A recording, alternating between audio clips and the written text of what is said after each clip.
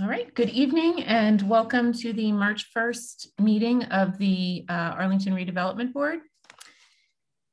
This open meeting of the Arlington Redevelopment Board is being conducted remotely, consistent with Governor Baker's executive order of March 12th, 2020, due to the current state of emergency in the Commonwealth due to the outbreak of the COVID-19 virus. In order to mitigate the transmission of the COVID-19 virus, we have been advised and directed by the Commonwealth to suspend public gatherings, and as such, the governor's order suspends the requirement of open meeting law to have all meetings in a publicly accessible physical location. Further, all members of public bodies are allowed and encouraged to participate remotely. For this meeting, the Redevelopment Board is convening via Zoom, as posted on the town's website, identifying how the public may join. Please note that this meeting is being recorded and that some attendees are participating via video conference. Accordingly, please be aware that other people may be able to see you, and take care not to screen share your computer. Anything that you broadcast may be captured by the recording. Before we jump into the first item on the agenda, I will take a roll call to confirm that all of the members of the Redevelopment Board are here. We'll start with Kin Lau.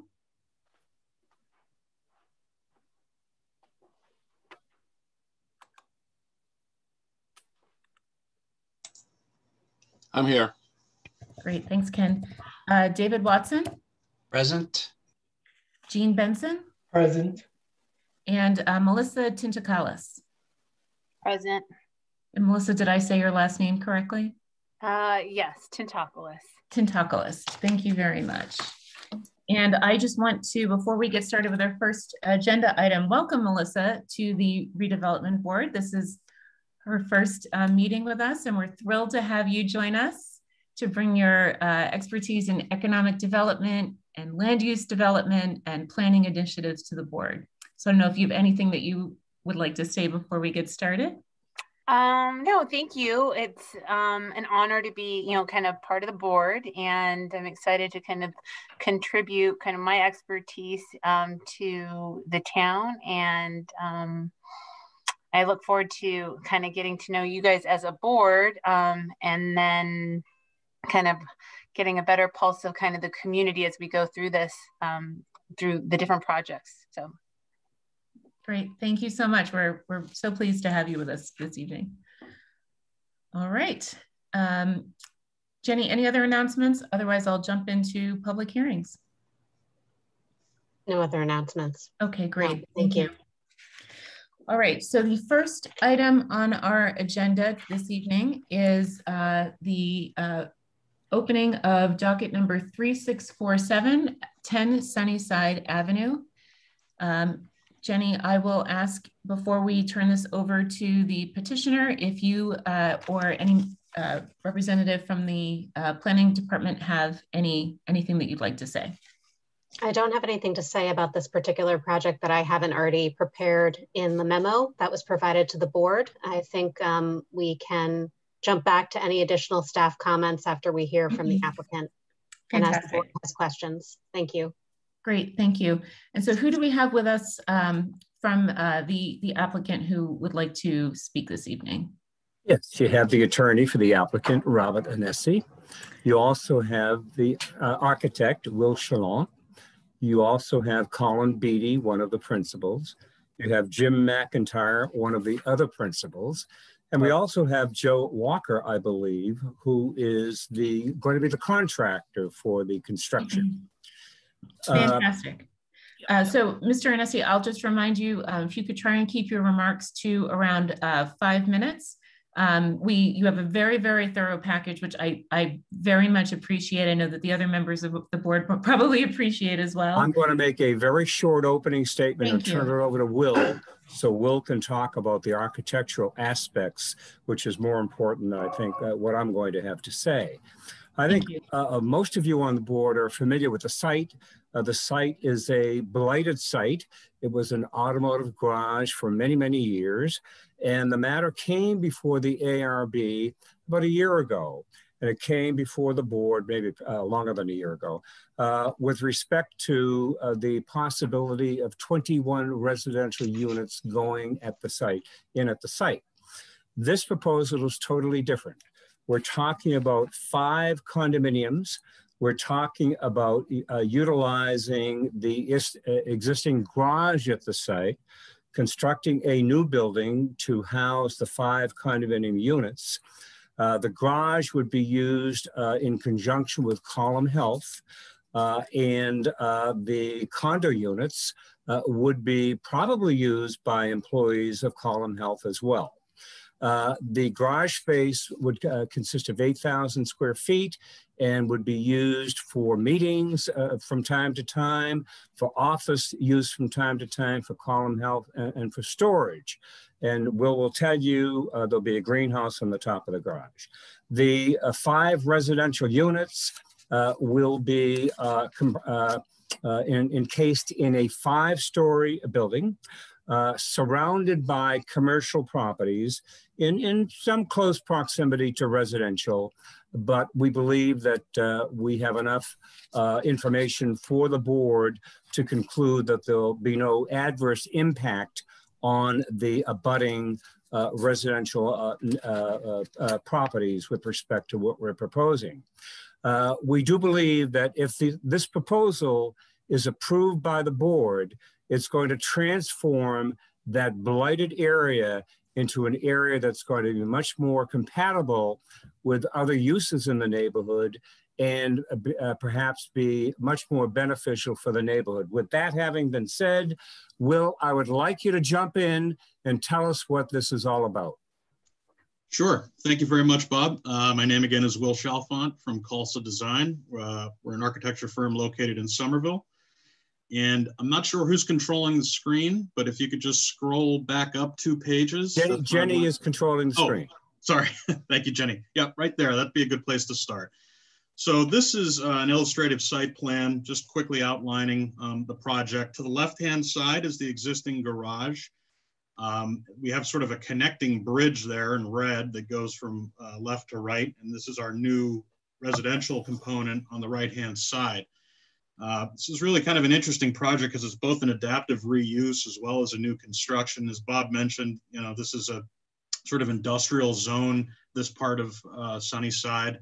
Not a lot of street activation, limited landscape, et cetera. So this is intended to sort of revitalize and activate this streetscape a little bit. So in the center of this project is a driveway. We're utilizing the existing curb cut. Really the whole lot is actually one giant curb cut. I'll get into that in a moment. But we're planning on utilizing the center of the site here to access, and there'll be parking at the rear of the building. There's some tandem spaces in the back right, thank you. And then there's more vehicle, there are 18 other spaces within the garage where we're utilizing car stackers. So, you know, when I first got involved in this project, I spoke to Colin and Jim, and I wish all clients were this interested in doing a very unique project. They really had a lot of great ideas, and they threw them at me fast and quickly, but I think we've got all of them. And I think it's a very unique project, not only for Arlington, but for the greater Boston area in general. So as I mentioned, it's an existing auto body with this vacant lot. Our intention is to utilize the existing garage as much as possible. There are some sort of additions over the years on the rear portion of the building that we are removing. But in general, we're keeping the footprint as is, and we are eliminating a lot of the impervious material on the site, whether it's gravel or asphalt. If we go to the next slide, please. You can keep going. Sorry, next slide. So here's just an overview quickly of the residential portion. On the top right is the garage. Actually, you know, these are the area plans. I apologize. If you just keep going, we'll get to sort of the nitty gritty. And okay, here we go. Perfect. So this is the ground floor level of the residential building. Sunnyside Ave is to your right-hand side. The intention is for this building to be staffed by a concierge of sorts. And that's important only because we've got these car stackers, which can be somewhat finicky in nature and as far as how they're utilized if you're not familiar with them. And that's why we have this attendant. This attendant will be not only a concierge, but a valet, which will get cars in and out of these stackers and brought to the door for the tenants and members of Column Health adjacent. So in our entry lobby, we've got a bike room as well as some common bike racks out front. Elevator, this building's fully sprinklered, but will be serviced by 2 stairs and an elevator. Got a trash room to the south. And as we continue further down on the page, we can see the drive aisle separating the office and residential. Next slide, please. So these are, as Bob mentioned, 5 units. They're really all quite large in size. These are intended for the Column Health leadership team. I believe already 3 or 4 of the units have been spoken for. Must be an interesting corporate board meeting discussing who gets what. But these are all large units with extensive outdoor space. That's very important for the client here, is to have these outdoor areas for each unit. We've got nearly almost 6,000 square feet of outdoor space between the 4 floors of the building. You can keep going to the next slide. Thank you. So that second floor is comprised of 2 units, and then the third floor has 3 units, 2 of which are duplex units with the top floor. If we scroll on to the next slide, we can see those units. And these units are for Jim and Bob that are on the call here. So we'll keep moving along there so nobody knows where they sleep. And then on here, we've got the common roof. These are rooftops for the penthouse units. Expansive space. We're showing a lap pool for each, as well as some outdoor workout area and outdoor kitchens. Jim and Colin really like to entertain. But another important amenity here is a lot of the green space and the use of green roof. We're intending to have sedum along with some other options once we get into the details to help with the energy consumption of the building. This building is really going to be a energy efficient building. It's going to be certifiable for LEED Gold. We're utilizing geothermal on site, as well as a large solar array, which is intended to run a lot of the common use space within the 2 buildings. We're showing sunshades. We're utilizing solar heat gain, as well as some large overhangs for shade.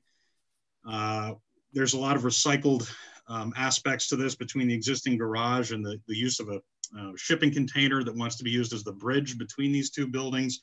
So it's really kind of a unique space and project as a whole. So I'm sorry to cut you off, but we are running a bit long. Sorry. No, it's okay. There's a lot to go through here. So if you could just hit the high points, I'm sure that we'll get into a lot of the details too during the questions. That would be appreciated. Okay. Yep. I apologize for that. No, thank you.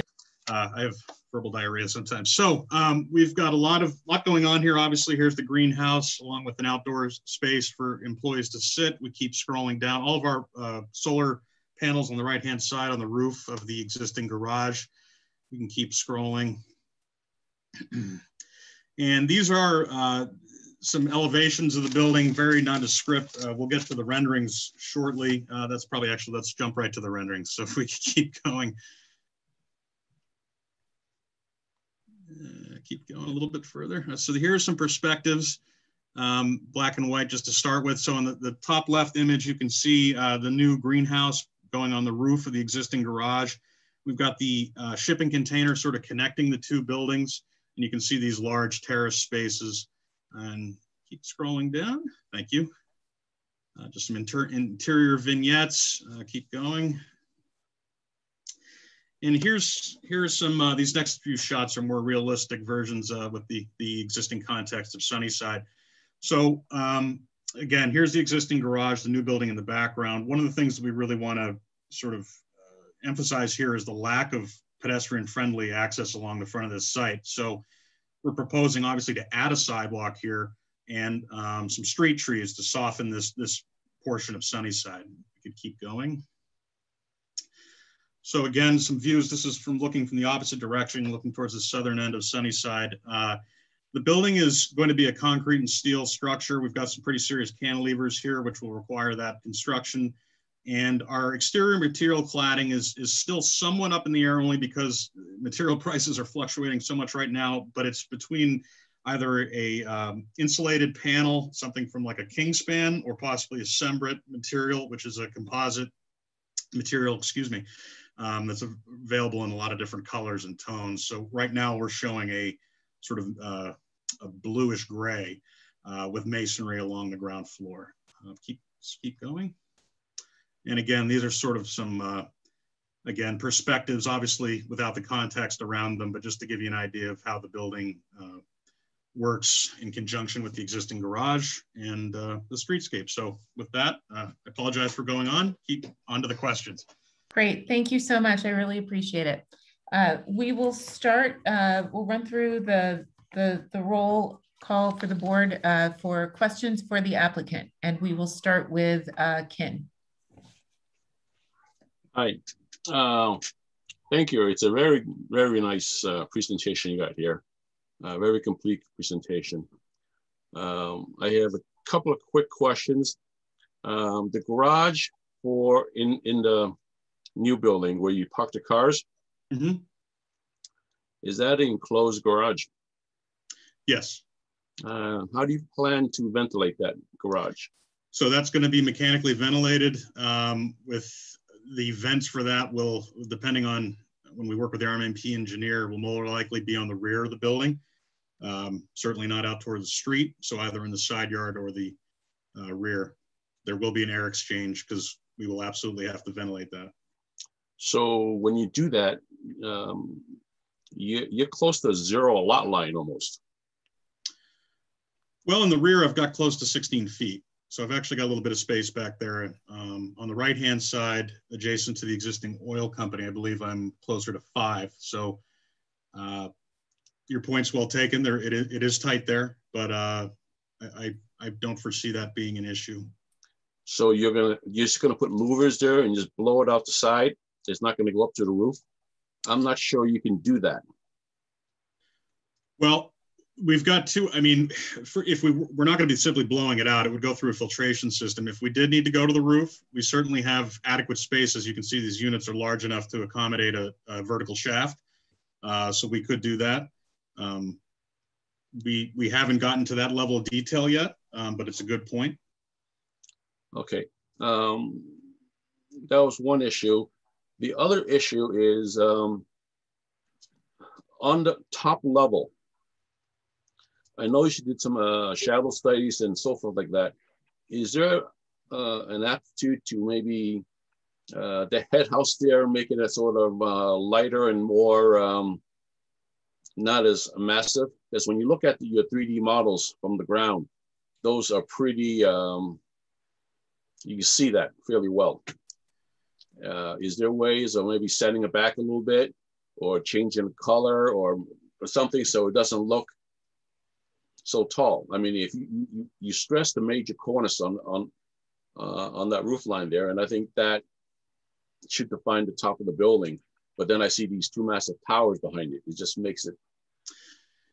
Yeah. So I think from the elevator standpoint, I don't have a lot of options because of the overrun on the shaft. But I can certainly treat that with a different material that would allow it to sort of, to your point, fade into the sky a bit. Maybe that's you know, using a lighter color or something of that manner. The stair head house, I can look at relocating it maybe more towards the center of the building so that, to your point, it's not as visible from the street. Or you just angle it. I mean, well, one of them is angled actually. The one along Sunnyside is angled. I'm not sure if you can see the top right or either of the right images on this slide sort of shows it sloping down with the run. But we can look at certainly, you know, moving those inbound a little bit. You can see that image in the top right. That's the sloped. It could come down probably another foot or so. Yeah, I'm just trying to minimize the stuff you got up top. You know, the green up there is beautiful, but just these massive blocks up there doesn't. Yeah, it just puts the building taller and more out of scale than it really should be. Okay. We'd certainly look at that, look at ways of removing those or relocating them. My other question is you have two balconies on up on the second floor or third floor, fourth floor. Does that encroach upon the setbacks? They would be, yes, but I believe that, well, this is the board to ask. I believe they were exempt from that, but if not, we can certainly pull them in, remove them. In my experience of, well, it depends on the municipality. So if they're not allowed to encroach, we will pull them back. Jenny, did you take a look at that? We did look at that and we didn't note that as being an issue, but we can go back and check again. Okay. I just remember having those on another project where the balconies were the overhang, right? Overhanging into the side yard setback. At minimum, we would need to provide exterior sprinkler heads for those if they were just based on proximity to the lot line. But depending on staff findings, we can revise that. Okay.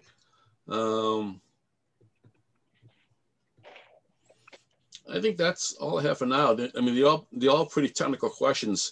I mean, I love what you did here. It's a very handsome building. Thank you. And I think it's going to change the whole area there quite a bit. So that's all I want to say for now.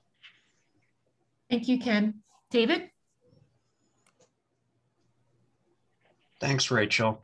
It is a really interesting project. And has a lot of great ideas. I have to ask, as an initial question, what is the purpose of the greenhouse? So I really should defer to the owner on that because it was a request by them, but it's my belief that they intend to grow a lot of the plants you see on this project in that greenhouse as well as food. So it's truly self-sustaining in that sense, but I don't know if Colin is online, if he wants to chime in on why he wants that. Colin, are you there? Yeah, I am. Yeah, and jump in.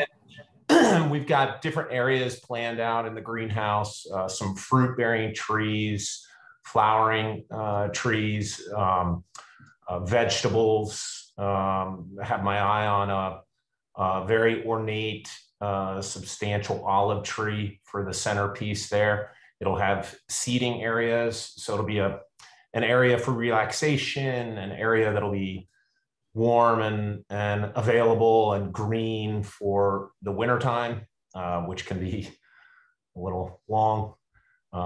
So for us, it's basically for my core team of 7 or 8 executives, so just a place to go and something that can also generate some good food product. Hey, so with respect to seeking approval under the mixed use bylaw, did you explore whether this project could be constructed without resorting to the mixed use bylaw?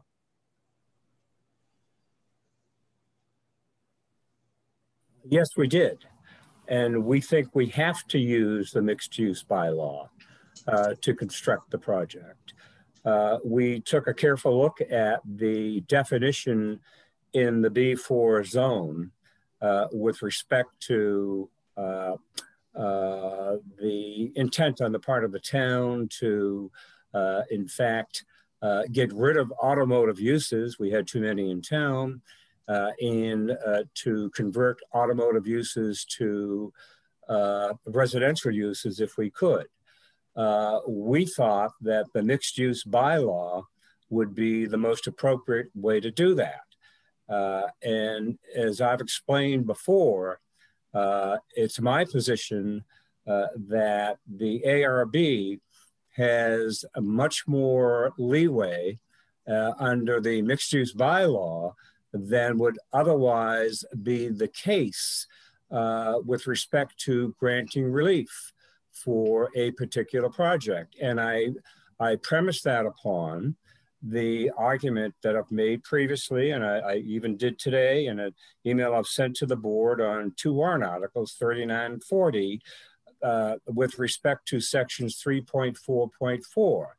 where the language in the bylaw under environmental design review talks about the ARB being creative, innovative, and the like, I think that combined with the mixed-use bylaw, I think is most appropriate with respect to what we're trying to do as far as the site is concerned.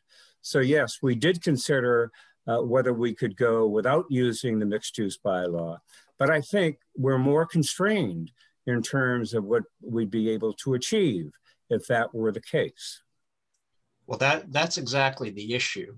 I know it is. And yeah. I think if, I guess my one question is, do you have a plan B if we were to take the position that this is two structures and not within the definition of mixed use? Firstly, I don't think that you can conclude that it's two structures. If you're interpreting the bylaw with respect to the language in the bylaw, the definition of a building attached in the bylaw is a building having any portion of one or more walls in common with adjoining buildings. This building does have an adjoining wall in common with the other building. And I don't call it other building. I call it one building. I don't call it two buildings. And I think if you look at that definition in the bylaw, let's talk about literally reading the black letter in the bylaw.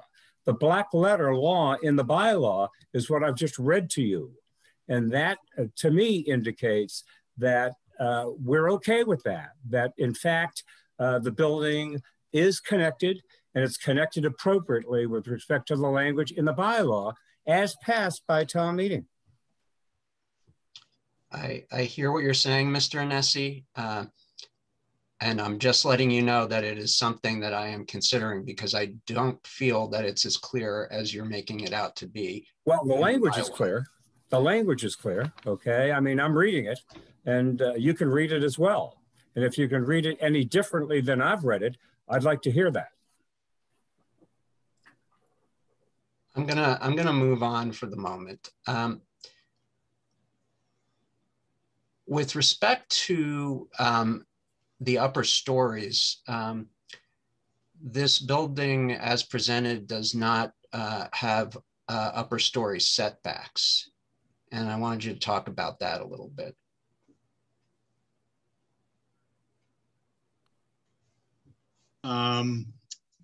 So I believe zoning does not require that. And the applicant really wanted to maximize their square footage for their units on there. We try to sort of give some relief to that street with these cutouts for the balconies along Sunnyside. But this is the size units that the applicant wished.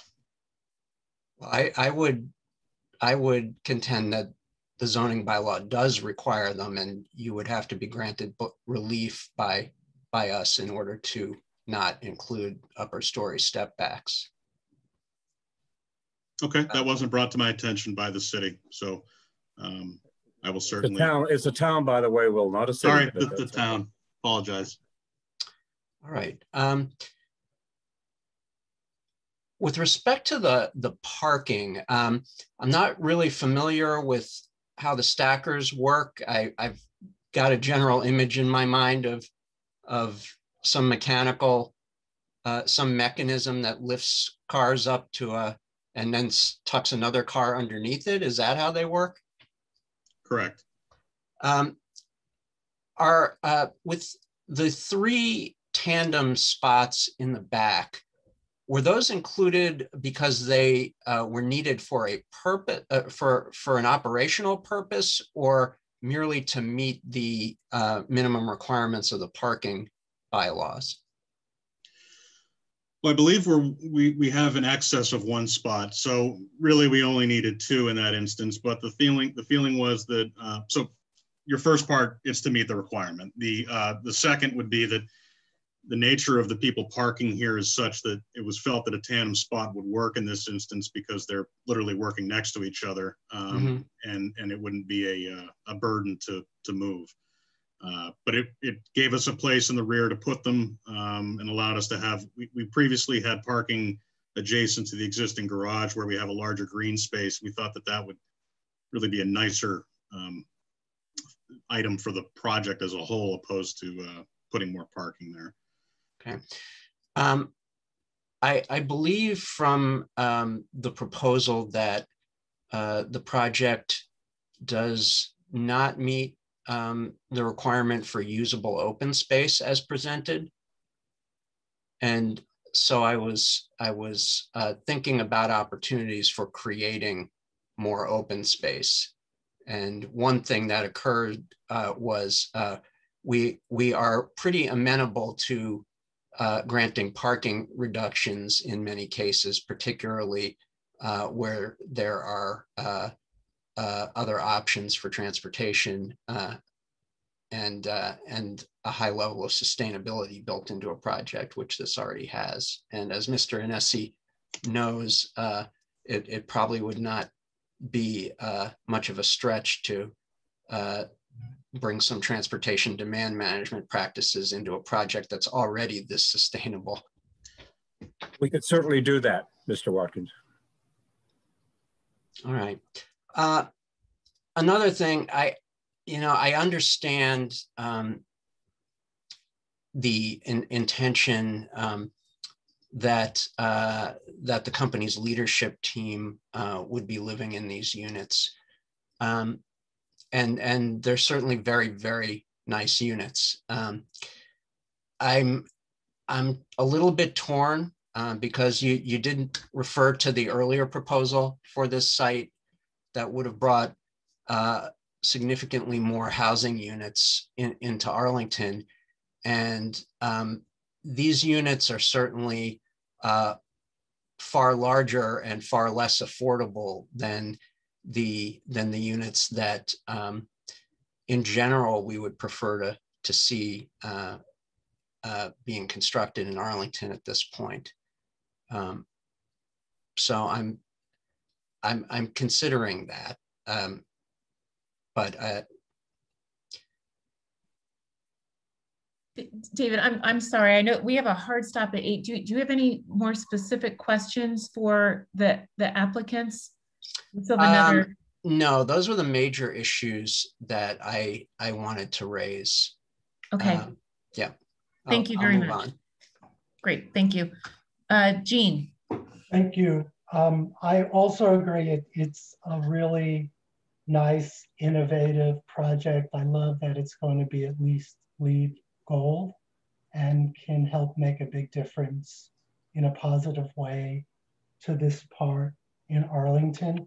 I do, however, have a number of questions and concerns about whether it's actually consistent with the zoning bylaw, and I'd just like to walk through and get some answers for that. One of the first has to do with the floor area ratio.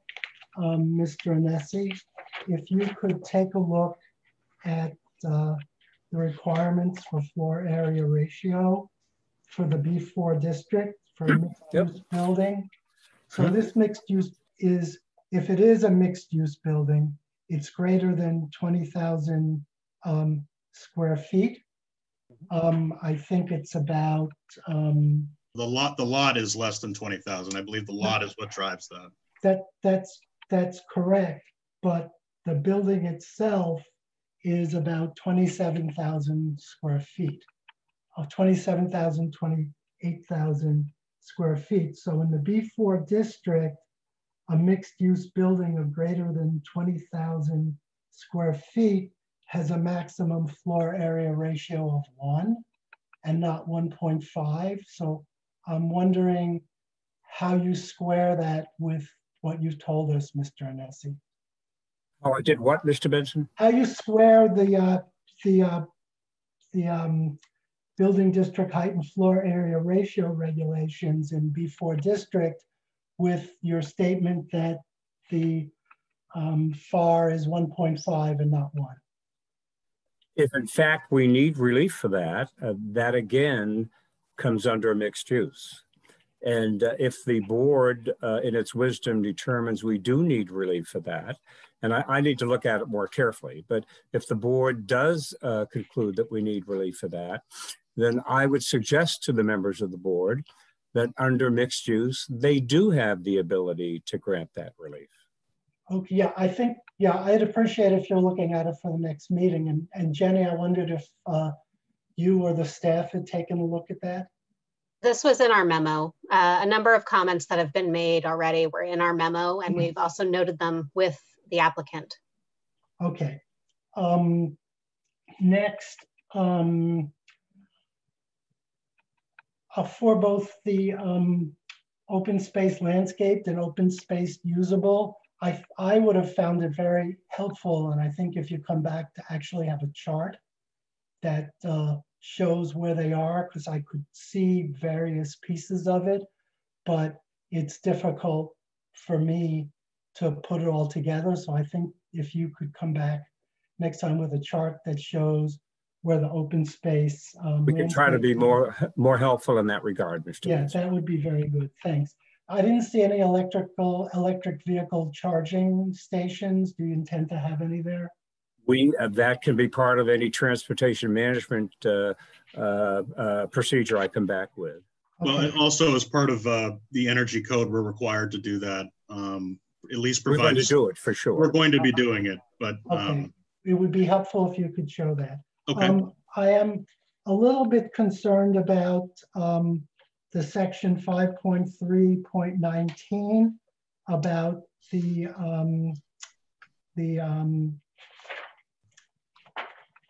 zoning with the setback for a number of reasons. One is it would have been really helpful to get a shadow study showing what the actual shadow effects would be in the R1 district when you're within the buffer zone. So I think you need to come back with a shadow study. We did discuss that. I discussed that with the architect, Mr. Benson, and that's certainly something we can do. It's actually done. I just couldn't get it to planning in time. So I sort of didn't understand your statement, which basically says it's the position that the impact of the building is not significant when in the context of the plans, when we haven't had a chance to look at the shadow study. You may have seen the documentation that was put in by one of the residents that showed, I think, two of the buildings on the street that backed on it had solar panels on the roof. So I'd like to see whether the shadows would cast on those at any time of year. And if so, you know, what the impact would be on those.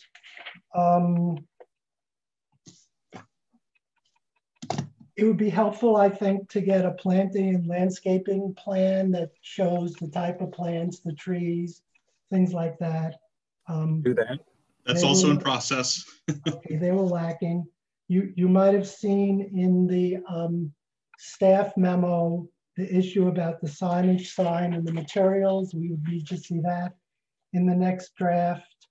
I think we'd like the Department of Public Works to take a look at the stormwater management plan, which seems very extensive, but they're the folks who should take a look at it and be comfortable with it.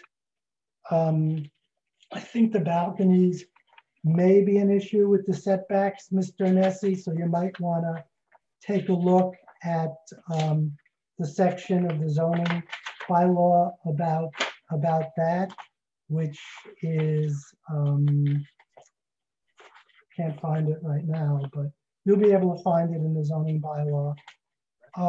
Let me get back to whether this is actually a mixed use project, because I'm leaning the same way Mr. Watson does. If you take a look at the definition of mixed use in the bylaw, it doesn't refer to building. It says a single multi-story structure. And at least as I look at this initially, there are two structures. And one of the structures is not multi-use, it's only residential. And the other one is the office with the greenhouse. So I raise the same concerns that Mr. Watson does as to whether when we have two separate buildings that just are connected, or two separate structures that are just connected by a sky walkway, whether they really meet the intention and even the exact wording, the black letter law, where it says mixed use. So I would like you to take another look at that also. I think there was one other thing I wanted to mention. Oh, the 4th story step back. Yes, it's definitely required. As you know, through some things that have happened, there's an error in the zoning bylaw, and the step back is required to be on the 4th floor, not the 3rd floor. As you know, I was the one person on the board who voted against the special permit for another building because it didn't have a step back. My other colleagues felt that there were mitigating circumstances because the building was pulled back from the lot line sufficiently to have the equivalent of a step back. You don't have that here, so I'm just sort of putting you on notice that I have grave concerns about approving this without a step back, even if we do have the discretion to do it without a step back. So let me see quickly if there's anything else that I just want to mention. Dean, if there is, we still have to do public comment plus another hearing, and I have to start the warrant articles at 8 o'clock. So is it okay if I come back to you? Yes, that's fine. Thank you. Okay, Rachel. thank you. Melissa, any questions for the applicant?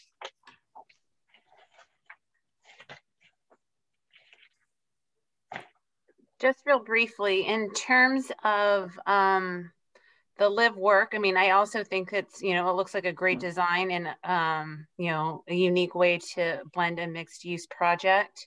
In terms of the live work space, it seems that it's designed for the employees / owners. And I don't know if, the two, Colin could speak a little to maybe just the business model and understanding how the live work relates to this and how we ensure that, the idea is that the employees work here, live here. Is that made for in perpetuity, and how do we ensure that, and do we want to ensure that? I don't believe it would be in perpetuity. I think we need to understand that Column Health is a long-standing business in the town at a different location.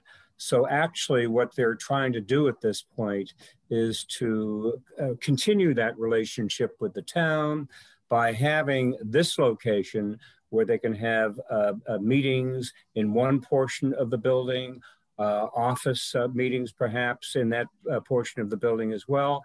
And at the same time, provide housing for long-term employees and themselves in the building. But that doesn't mean that in perpetuity that would be the case. And if the matter is approved, I would certainly not want to see that as a condition in any approval. Yeah, if I could just add to that. Thank you, Bob. We started Column Health in Arlington on Mass Ave. That was our very first clinic. Also as part of our corporate office. We've outgrown the corporate office from the leadership team. So this office is designed just for the leadership team, just for those type of office interactions. And then myself, my family, we're going to be in one of the units. Colin and his family is going to be in the adjoining unit. And then Ray, our CFO, is buying one of the middle units. So it truly is a work, live, mixed use plan for us at Column Health. Okay, thanks. And then maybe the architect, we talked a little bit about the wall that's shared. So just how if you could walk me through that, where it is adjoining, and so I can kind of see the connectivity between the two.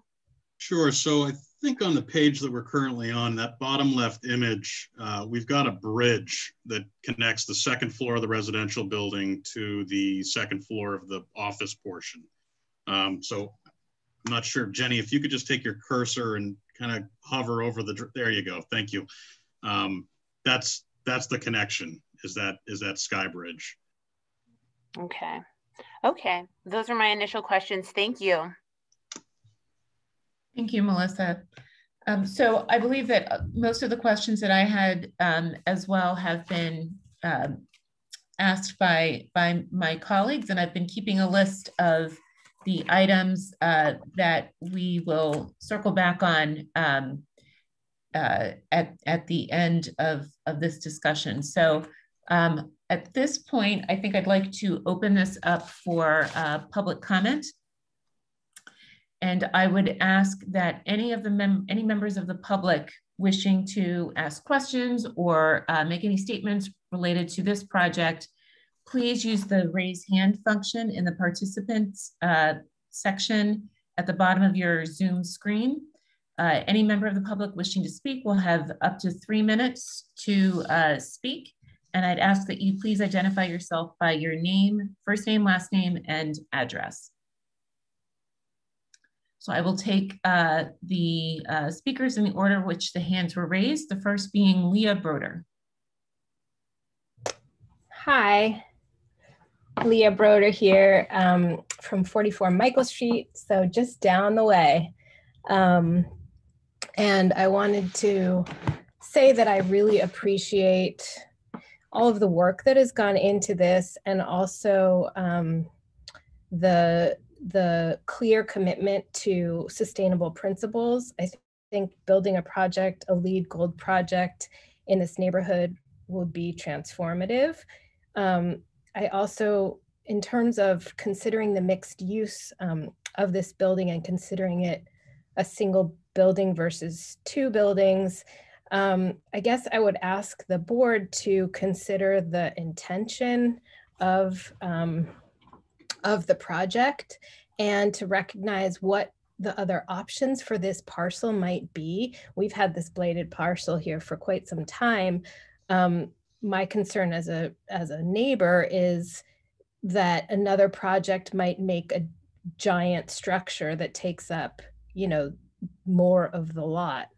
The use of the roof as green space and all of the balconies, I think, is pretty spectacular and will really have an impact from the street. And this building is seen on all sides, really, at least as the neighborhood currently stands. So I think this is pretty impressive, and I'm really pleased to see it.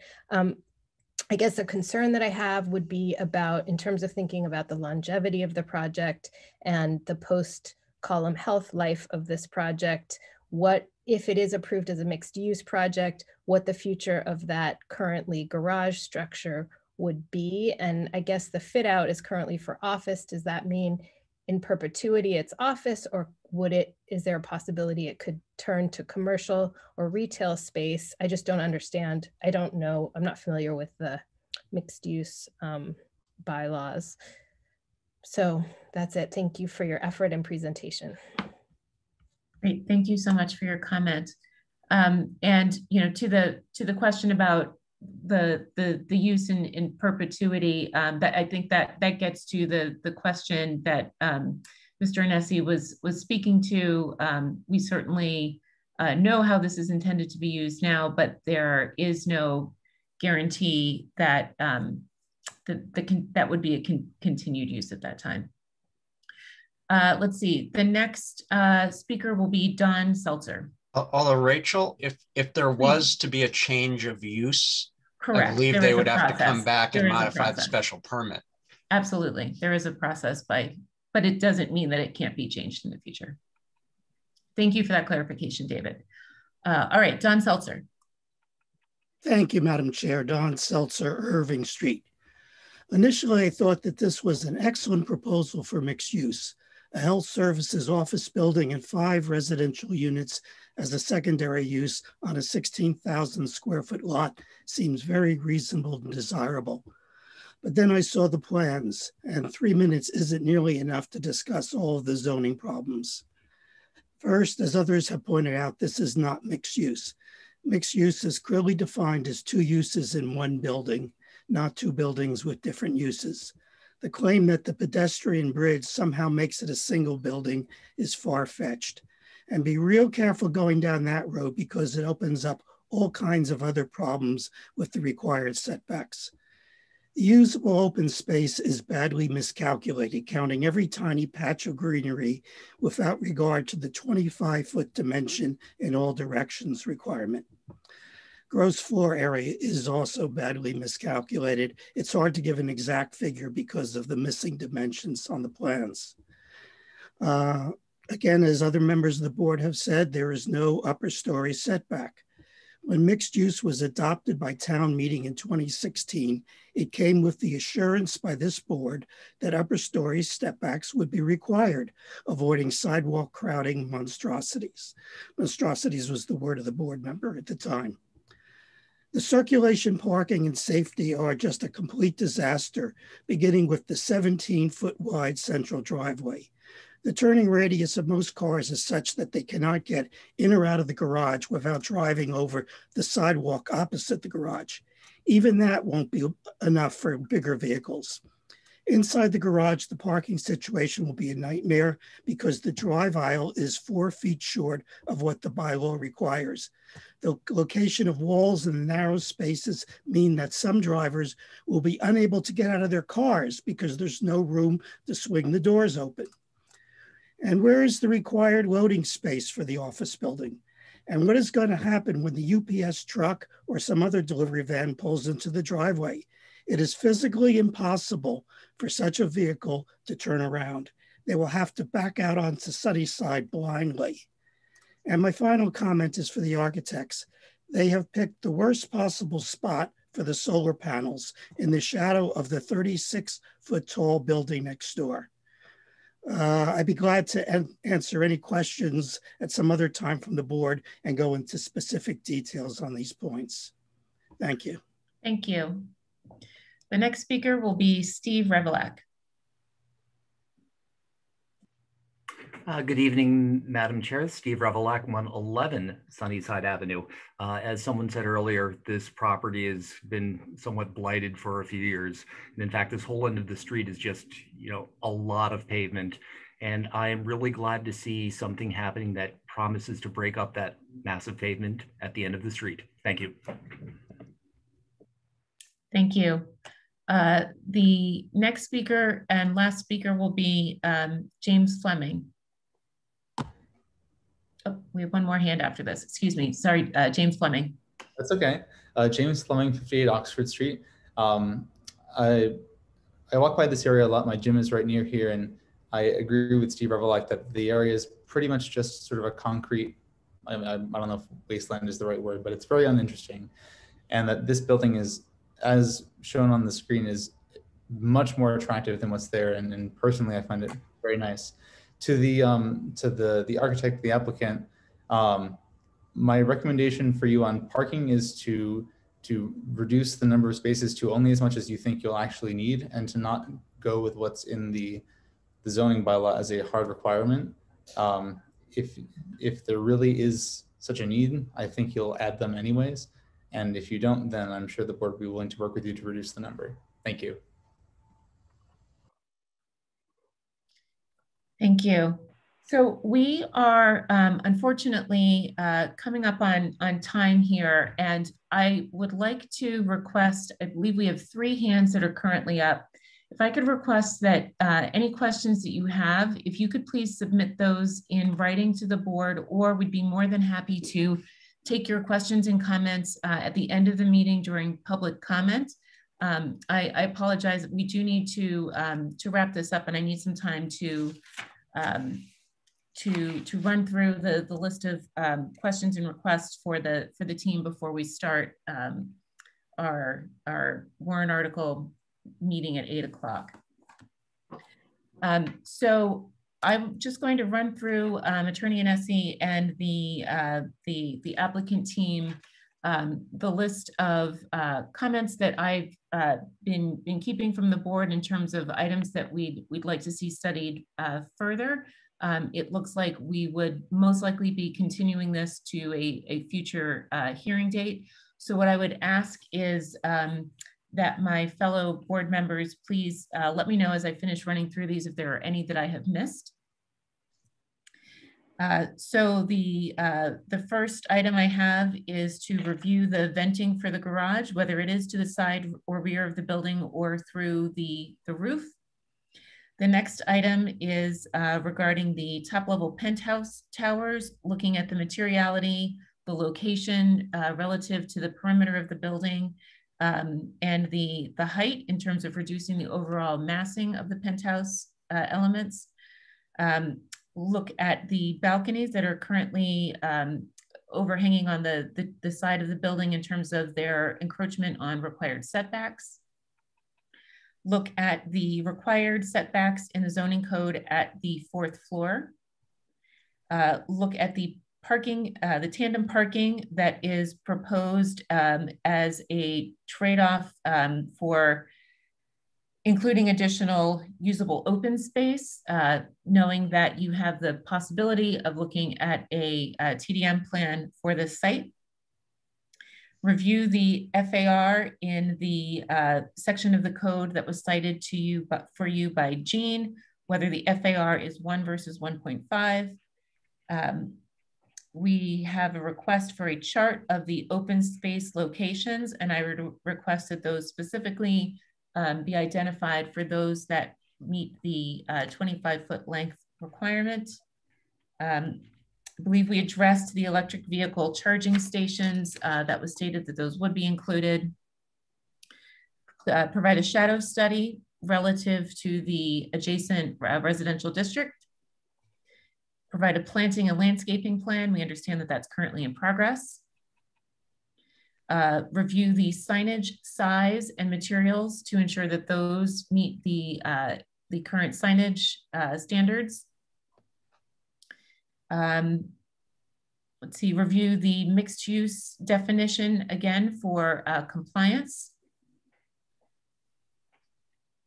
And that is everything on my list. Board members, did I miss anything? Jean. You didn't miss anything, but there are 2 things I didn't quite get to that I'm going to add right now. In addition to the FAR, on the same chart, if it's mixed use of greater than 20,000 square feet, then there's a different maximum height and maximum number of stories. So they do need to look at that also, okay, in addition. And then Mr. Anesi a couple of times said, well, we have the authority to waive or modify some of the requirements. It would be really helpful if he came back next time and told us all of those that he wants waived or modified. Thank you, Would you like me to come back with some what, Mr. Benson? The requirements that you think will need to be waived or modified for us to approve this project. Got it. And I would say the reasoning behind those, whether it's a exactly for a hardship. Exactly. Thank you. Yeah. David. I just wanted to add a couple of the comments we heard from the public. I thought they were well taken and should be investigated. One was the geometry and circulation for the parking and access to the site and whether it was actually sufficient. And the other was whether the solar panels proposed for this building may actually be shadowed by the neighboring building. Okay. So we'll add solar panel placement and the geometry and circulation of parking and site access.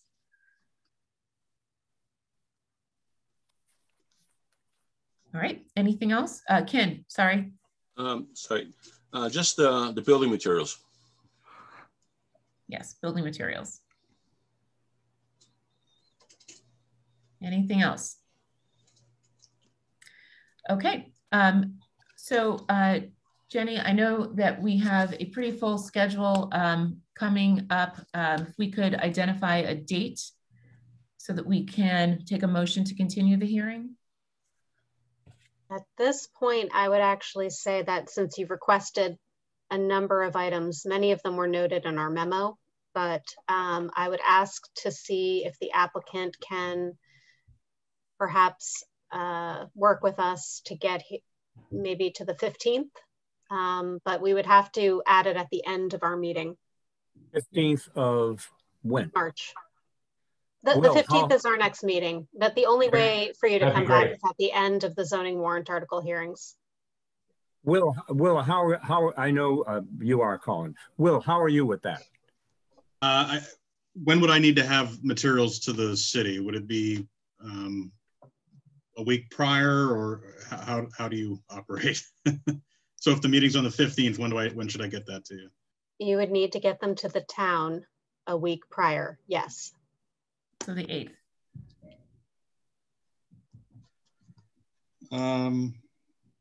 Fingers crossed. I think we'll do our best. A lot of it is. If not, we can accept a continuation letter and we'll figure it out that evening and continue it from there. How about that? We will do our best. And if we need to ask for a continuance, a further continuance, we can do that. Sure. Thank you. So the 15th. Yeah. Great. Thank you. So do I hear a motion from the board to continue this docket number to March 15th?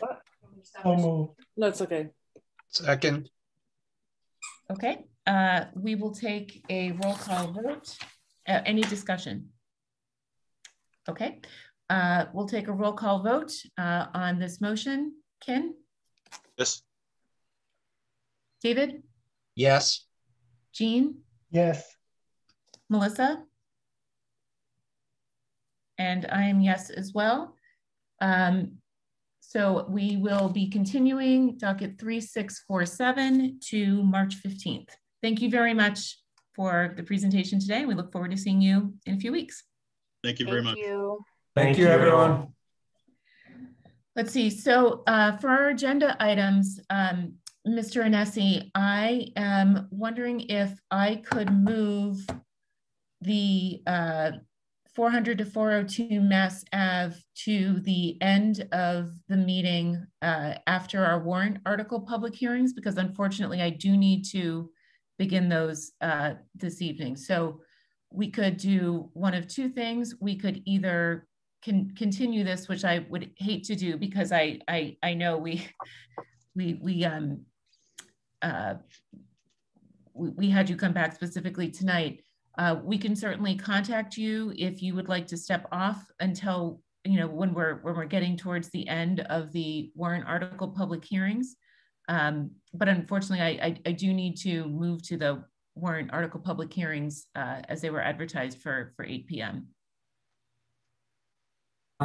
Well, Ken and Cynthia, how do you feel about that? Are you there? This is Ken. I could go either way, Bob. Okay. Cynthia? Either way, I'll leave it up to Ken, whatever he feels comfortable with. All right. Okay.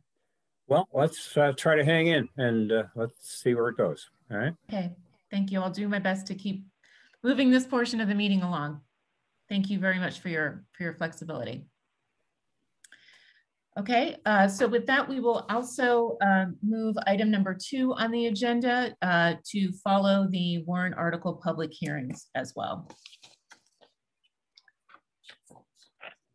All right, so with that, we will move to item 3, and we will now open the public hearing for the warrant articles related to the zoning bylaws for Springtown meeting. So we will be holding 4 nights of hearings as published in the Schedule on Novus agenda for a total of 22 warrant articles. Consistent with the past, the Redevelopment Board will be hearing from the article applicants and public wishing to speak on each of these articles as scheduled. Applicants will have 3 minutes to address the board. The board will then pose any questions to the applicants, followed by a period for open public comment on each warrant article. Note that the board will reserve final discussion and voting on each article until the last night of hearings, which is on April 5th. Let's see. So before we move into the first item, Article 39, I just would like to speak to the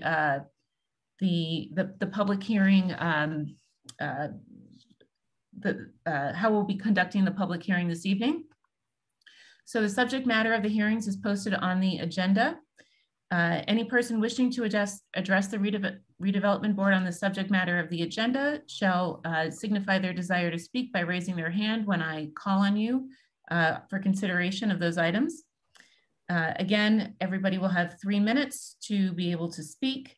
The board may receive any oral or written evidence, but such evidence is restricted to the subject matter of the agenda item. Immaterial or unduly repetitious evidence may be excluded. Those people presenting at public hearing are requested not to applaud or otherwise express approval or disapproval of any statements made or action taken at such hearing. Hearing participants shall refrain from interrupting other speakers and conduct themselves in a civil, courteous manner. And speakers should address all questions through the chair. Speakers shall not attempt to engage in debate or dialogue with the ARB members or other hearing participants. Questions may or may not be answered during this public hearing.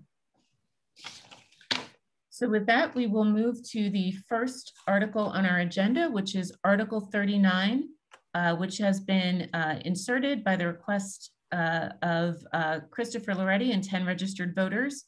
Mr. Loretti, are you here with us this evening? I am, Madam Chair. Okay, wonderful. If you could begin any remarks that you've prepared, that would be fantastic. Great, thank you. Chris Loretti, 56 Adams Street. Given the limited time for the public to be heard, I'll try not to repeat what I wrote to the board, but I do wish to correct some misinformation that others have provided. This amendment does not create any new use restrictions. It merely clarifies that the use prohibitions already in the zoning bylaw apply to mixed uses, exactly as the ARB explained to town meeting.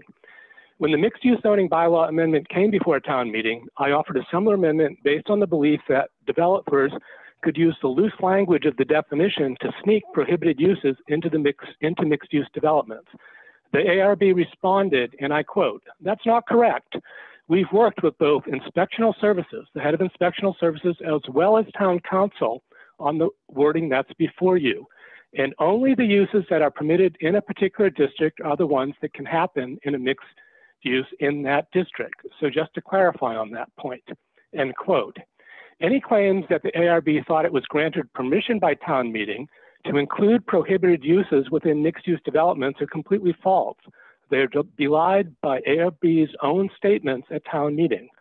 There was no need to adopt the amendment I offered at town meeting based on what the ARB told the meeting.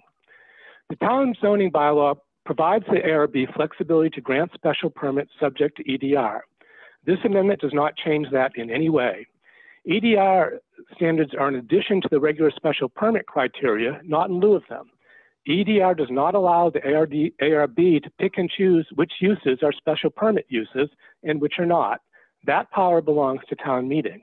Mixed-use projects go through the same EDR special permit process as any other special permit use acted upon by the ARB. They get no special EDR review.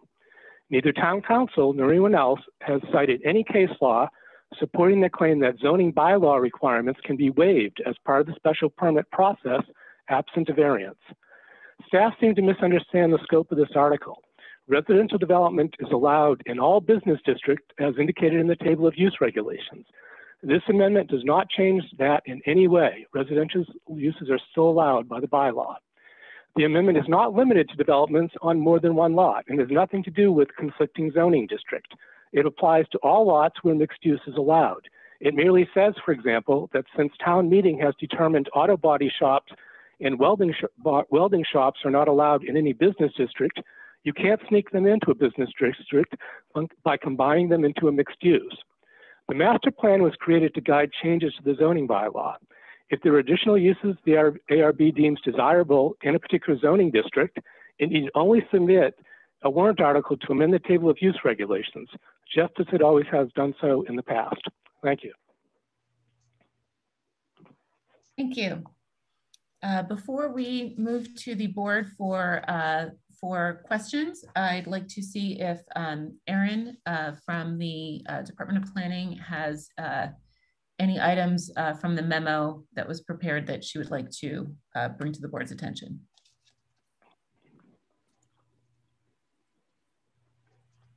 Sorry, fumbling with the mute button. Erin Zwerko, Assistant Director of Planning and Community Development. I don't have anything else to add in addition to what was in the memo. I think our memo stands on its own in light of, you know, reviewing projects relative to mixed use over the course of the year since this article was first introduced to the redevelopment board for annual town meeting 2020. Great, thank you, Erin. Thank you. So I'll open it up to the members of the board for questions. We'll start with Ken. I have no questions. Great. Next, we will go to Jean. Any questions or comments? Yes, just a couple. Ms. Loretti, thank you for putting in this warrant article and for the explanation. I actually don't see any ambiguity right now in the bylaw, and I think that the board has done what's appropriate. But let me tell you what my concerns are in addition to the ones mentioned by the staff. And this came up with a project that for which we did issue a special permit, which allowed 2 commercial office spaces and 4 residential units in the B1 zone. And we all thought that was a very appropriate use of the property, added to the streetscape, added to the town, provided a little bit more housing. But as I read your amendment, if it's adopted, that building could not have been more than 3 residential units. Do you agree? I do, to the extent that 3 is limited in that zoning district now. If it's not part of the mixed use, that's absolutely right. Yes, I would agree. So, I mean, and that's sort of, you know, aside from what the staff mentioned, I wish you had narrowed this more because I think it's overly broad. And while I can understand, in some ways you're saying, you know, look, we shouldn't allow certain things in certain districts. I'm not sure I agree with all of your analyses, but even if I did, I think it's overly broad for that.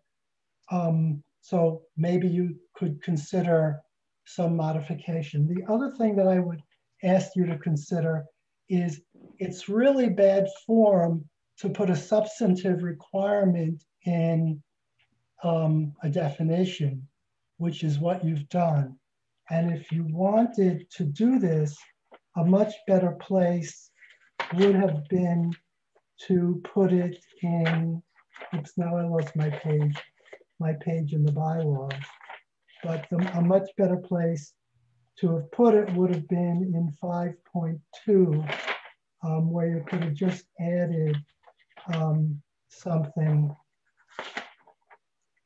under the use regulations applicable in all or multiple districts, because what you don't want to do and what you've done is basically hidden a substantive provision in a definition. So I'd like you, if you're going to go forward, Mr. Loretti, to think about whether it makes more sense to move the substantive provision to 5.2 and maybe make a 5.2.5 related to mixed use. That's it. Thank you, Jean. David. I concur with Mr. Benson's comments. Also, I think that there are already 1 or 2 circumstances in the zoning bylaw where a choice was made to specifically constrain what could be in mixed use in a particular district, and that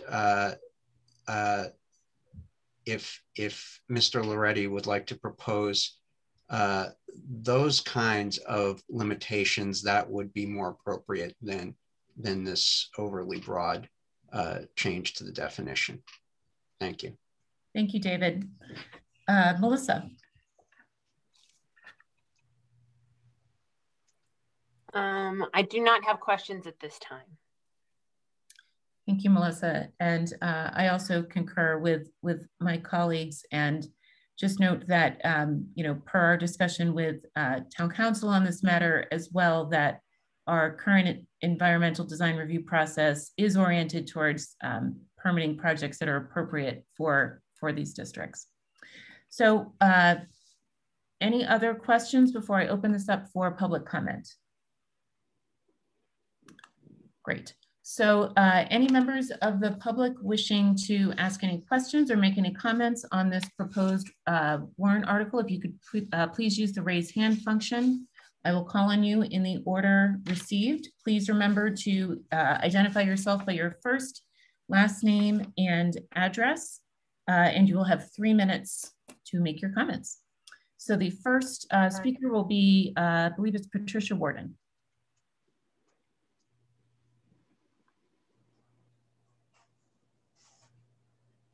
Unless Mr. Warden, I think that might be you. It is Mr. Warden. Great, thank you. John Warden, Jason Street. Yeah,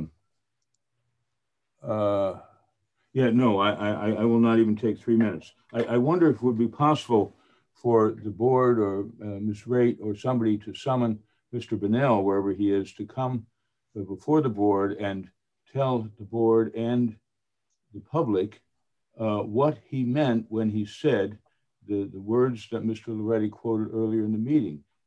Mixed use will not allow anything in the district which is not already a permitted use in that district. And then I mean, those were not my words, those were his, because I was one of those who argued in favor of Mr. Loretti's amendment at the 2016 town meeting. And we got all these assurances from Mr. Bunnell and Mr. Kayer that don't worry about it. It's in hand. If it isn't allowed in that district, it can't happen just because we're calling it mixed use. And now everybody seems to want to take the position that, well, I don't know. What did he mean by those words? Because those words are not being followed. And that is the whole problem here. That's why we're doing now what should have been done in 16 to nail it down. I mean, we were told, as I said, you know, this is supposed to be a society of laws, not of men. But the town meeting thought, well, we can rely on these guys. They're our redevelopment board members. They wouldn't kid us. They wouldn't try to pull something over on us. But now, I don't know if that's true. So I would ask if Mr. Bunnell could come back and clarify for us. Thank you. Thank you, Mr. Warden. I'll just address that the specific text that has been cited was part of a much larger discussion. And again, the redevelopment board believes that we are working in the manner in which the town bylaw was written, and again, is oriented towards the permitting projects that are appropriate for these districts. So we'll move to the next speaker, Aaron Holman. Mr. Holman, you are on mute. Test, can you hear me? I can now, please, thanks. Thank you very much. I will speak. Aram Holman, Hollman, first name Aram, ending with M as in Mary. I wish to speak in support of Article 39. In doing so, I seek to limit housing in this mixed use to the 3 units that Jean Benson described recently. I seek to limit mixed use to the vision of retail and commercial space on the first floor with a limited quantity of housing above it, because wholesale conversion of commercial space to mostly market rate housing is detrimental to our commercial sector, and it increases the already excessive dependence of the town of Arlington on the residential property tax. Thank you. Thank you. The next speaker will be Brian McBride. Oh, hi, can you hear me? Yes, we can. Thank you. Okay, thanks. Yeah, hey, I'm Brian McBride. I'm on Eastern Avenue in the Heights. So I'm just a regular citizen. I don't have a lot of familiarity with the nuances of the zoning rules, but I do have some concerns about the outsized developments proposed or happening in the town. I'm concerned about the pressure from the biotech boom in Cambridge on development and out-of-scale housing in the town. So that's what brought me to the meeting tonight. And I just want to offer my opinion that I hope the board and the town can find a way to manage this development appropriately, keep the feel, the scale, the community sense of the town without overdevelopment. And I feel that this regulation may have some impact on that. Again, I don't know all the rules of the zoning system, but it does seem like there's some opportunity for unintended consequences when prohibited uses are allowed under a legal structure that perhaps I don't understand that well. I hope my message is clear. Again, I'm not familiar with the nuances, but I do have concern about this regulation in terms of development of the town. So thank you for listening. Thank you. The next speaker will be Carl Wagner. Thank you, Madam Chair. My name is Carl Wagner, 30 Edge Hill Road in Arlington. I wanted to give a town meeting member perspective from 2016, particularly because there might be some town meeting members here, but also for the board, because not all of you were present or at least presented at the 2016 town meeting, where I and many others enthusiastically voted, I think by large numbers, to allow the mixed use zoning change. And we did it because we looked at sections of our retail districts in Arlington and said, oh my goodness, we want to provide accessory apartments in those business districts to promote the business districts, to help the businesses out. And we really thought that that was going to happen. And it seems that somewhere along the line, the speakers that spoke from the ARB and from the town and the reasons that we said yes in town meeting to that have been lost. In fact, I would offer for any of the public and for the ARB who would like to see what actually happened, there is a video at mixeduse.arfrr.org. You can see the recording. It's clear that what Mr. Loretti is proposing brings the mixed use law as it's being applied by the ARB back to the way that town meeting said yes to it, the way that it was voted. I think this is very important that we not go off the rails here.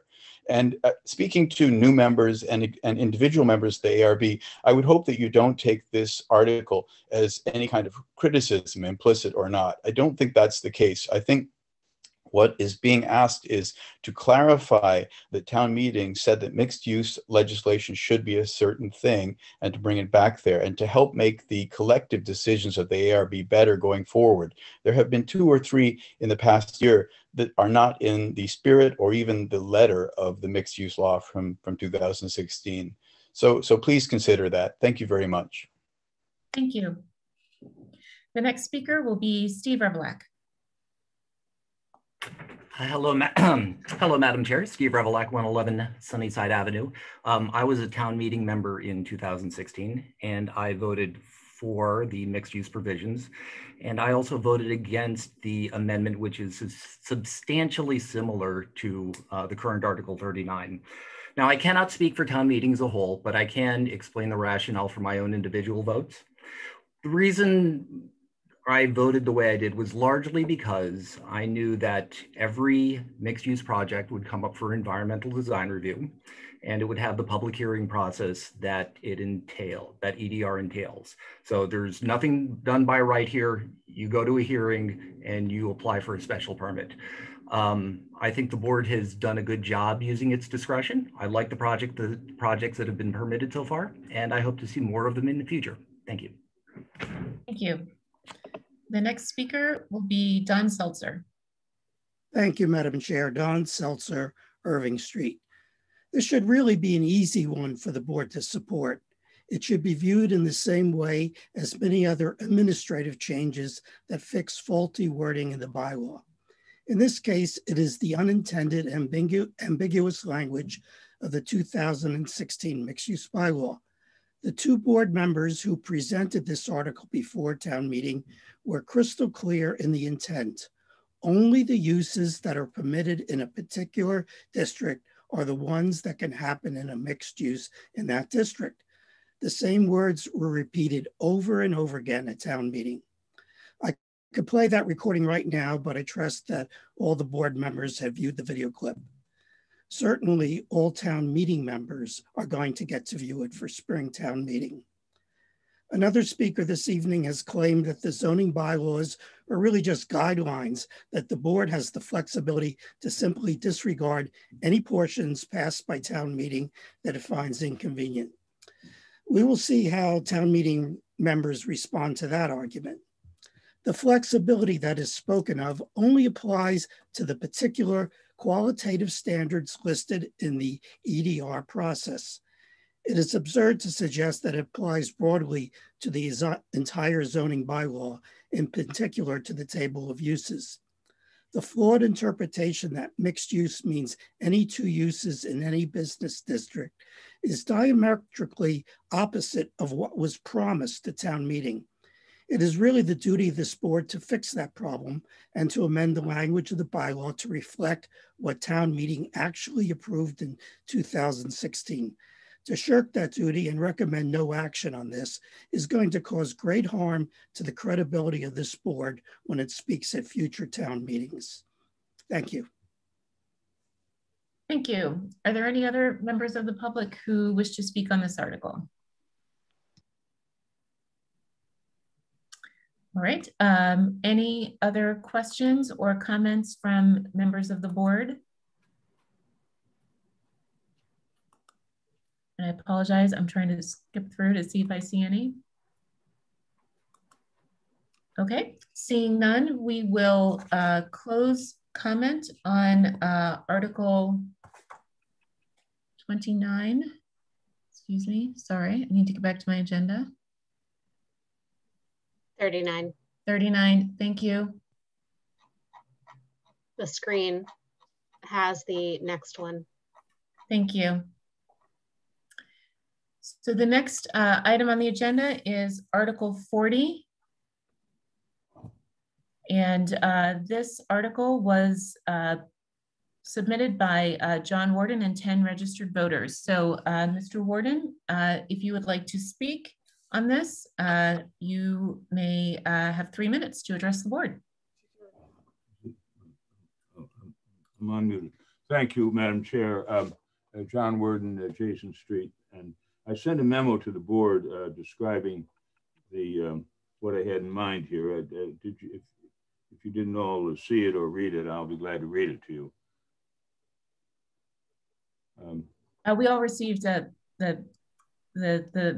items that were submitted with this. So any summary comments you have, otherwise we'd be happy to just discuss any comments with you. Well, okay. Well, if you read the memo, you know what the position is, that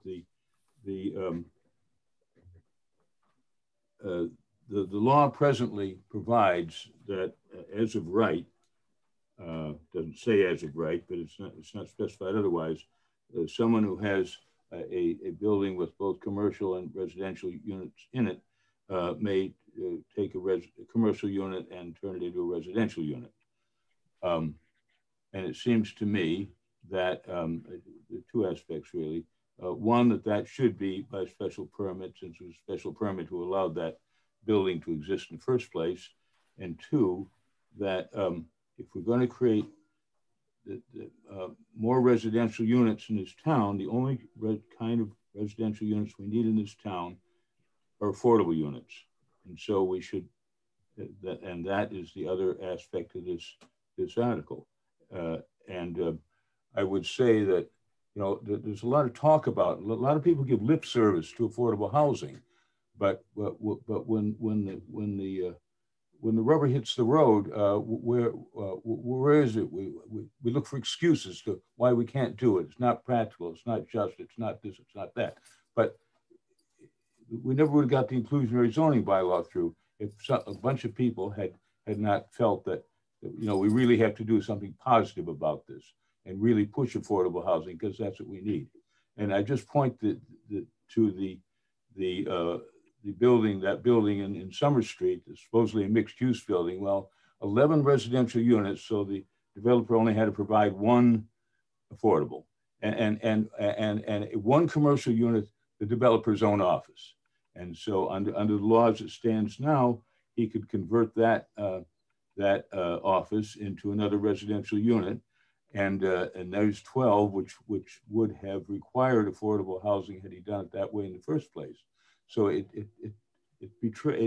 illustrates rather dramatically not only the folly of the mixed use, the way you manipulated the mixed use bylaw, but the way the inclusionary zoning bylaw is being manipulated. So this is designed to at least have a public comment on the thing, and if something must go residential, let's do it the kind of residential that we need in this town, not more luxury apartments. Thank you. Thank you, Mr. Warden. Erin, did you have anything that you would like to add other than what was contained in your memo? No, I don't have anything to add in addition to what was in the memo. Great. Yep, thank you. Great, thank you, Erin. So we will run through the members of the board for any questions or comments related to this warrant article. I'll start with Ken.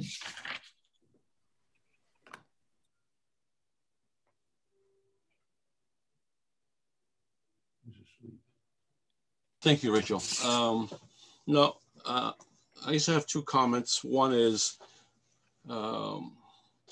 yes, we do need more affordable units, and these affordable units are achieved in two ways. One in the public sector, which Pam and her nonprofit organization is doing a great job on, and the other is the private sector, which is the inclusionary. And that is the two avenues we have for affordable housing. But I would disagree with Mr. Warren saying that's all we need. I think we need a balanced set of housing, which would include workforce housing, you know, the teachers, the firemen, the policemen that can live in this town if they work in this town. And I don't think just by building affordable is enough. I think we got to do a broad range. And that's all I have. Thank you, Ken. Jean? Thank you. I agree with what the staff wrote in their comments, and I agree with what Ken just said. I've spent much of my adult life being an advocate for affordable housing, but I also, as a result of that, understand the realities of what it takes to get affordable housing in this town or anywhere in the metropolitan area. And what this would basically do is serve to calcify development and progress in the town in some pretty bad ways. In addition, I believe it evinces a misunderstanding of how things work. Let's take the Summer Street project as just one example. It needed a special permit because it was mixed use. They just can't convert it all to residential because it would be in violation of the special permit.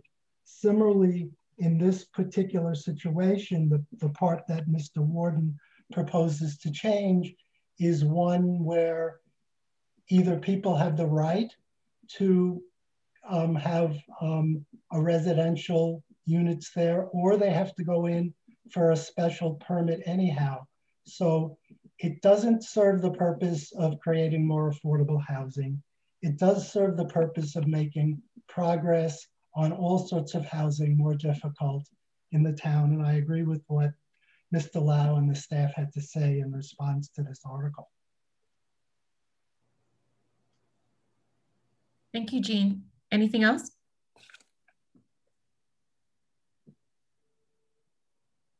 Okay, David. I will agree with the staff and the comments of my colleagues and not repeat them, and simply ask that if Mr. Warden has more information on how the economics would work to allow for housing development at all, even aside from affordable housing. If this change were made, I would be happy to hear that information from him. Thank you, David. Melissa? Thank you. I guess I'm still learning about kind of where our bylaws are on this. I mean, I think in terms of affordable housing, at least something I want to keep in mind is kind of the end goal with it in terms of helping people. And so it's also, I think someone mentioned, the housing options created, meaning small and different sizes, as well as, capital A affordable, lowercase affordable housing. So strategies for across the board on that is kind of things I'm thinking about. So I have to consider this a little bit more. Thank you. And I also agree with my colleagues and don't have anything further to add. So any other comments before I open this up to public comment? Okay, seeing none, I will open this Article 40 up to public comment. Any member of the public wishing to speak on this article, please use the raise hand function in Zoom. You will have 3 minutes to speak, and I will remind you to please introduce yourself by your first, last name, and address.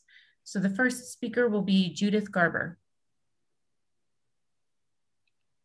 Hi, can you hear me all right? Yes, we can, thank you. Yeah, Judith Garber, Massachusetts Avenue. I would just be curious for a little more clarification from the redevelopment board about how requiring more affordable housing will make it harder to create more housing. Thank you.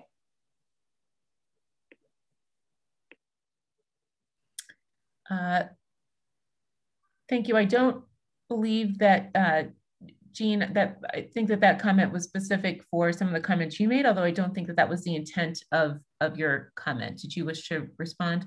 Yeah, I think either I slightly misspoke or Judith slightly misunderstood what I said. I didn't say that the creation of more affordable housing would lead to other sorts of housing. I said that if you put this in place, you wouldn't get either because it's not financially feasible for affordable under the circumstances. So what you could get is somebody who wants to put in, let's say, a market rate unit that wouldn't be able to do it as a result of that. It's not going to force people into doing affordable housing because now they can choose affordable housing or no affordable housing. Under this proposal, they can't put in market rate, they can't put in workforce housing, anything like that.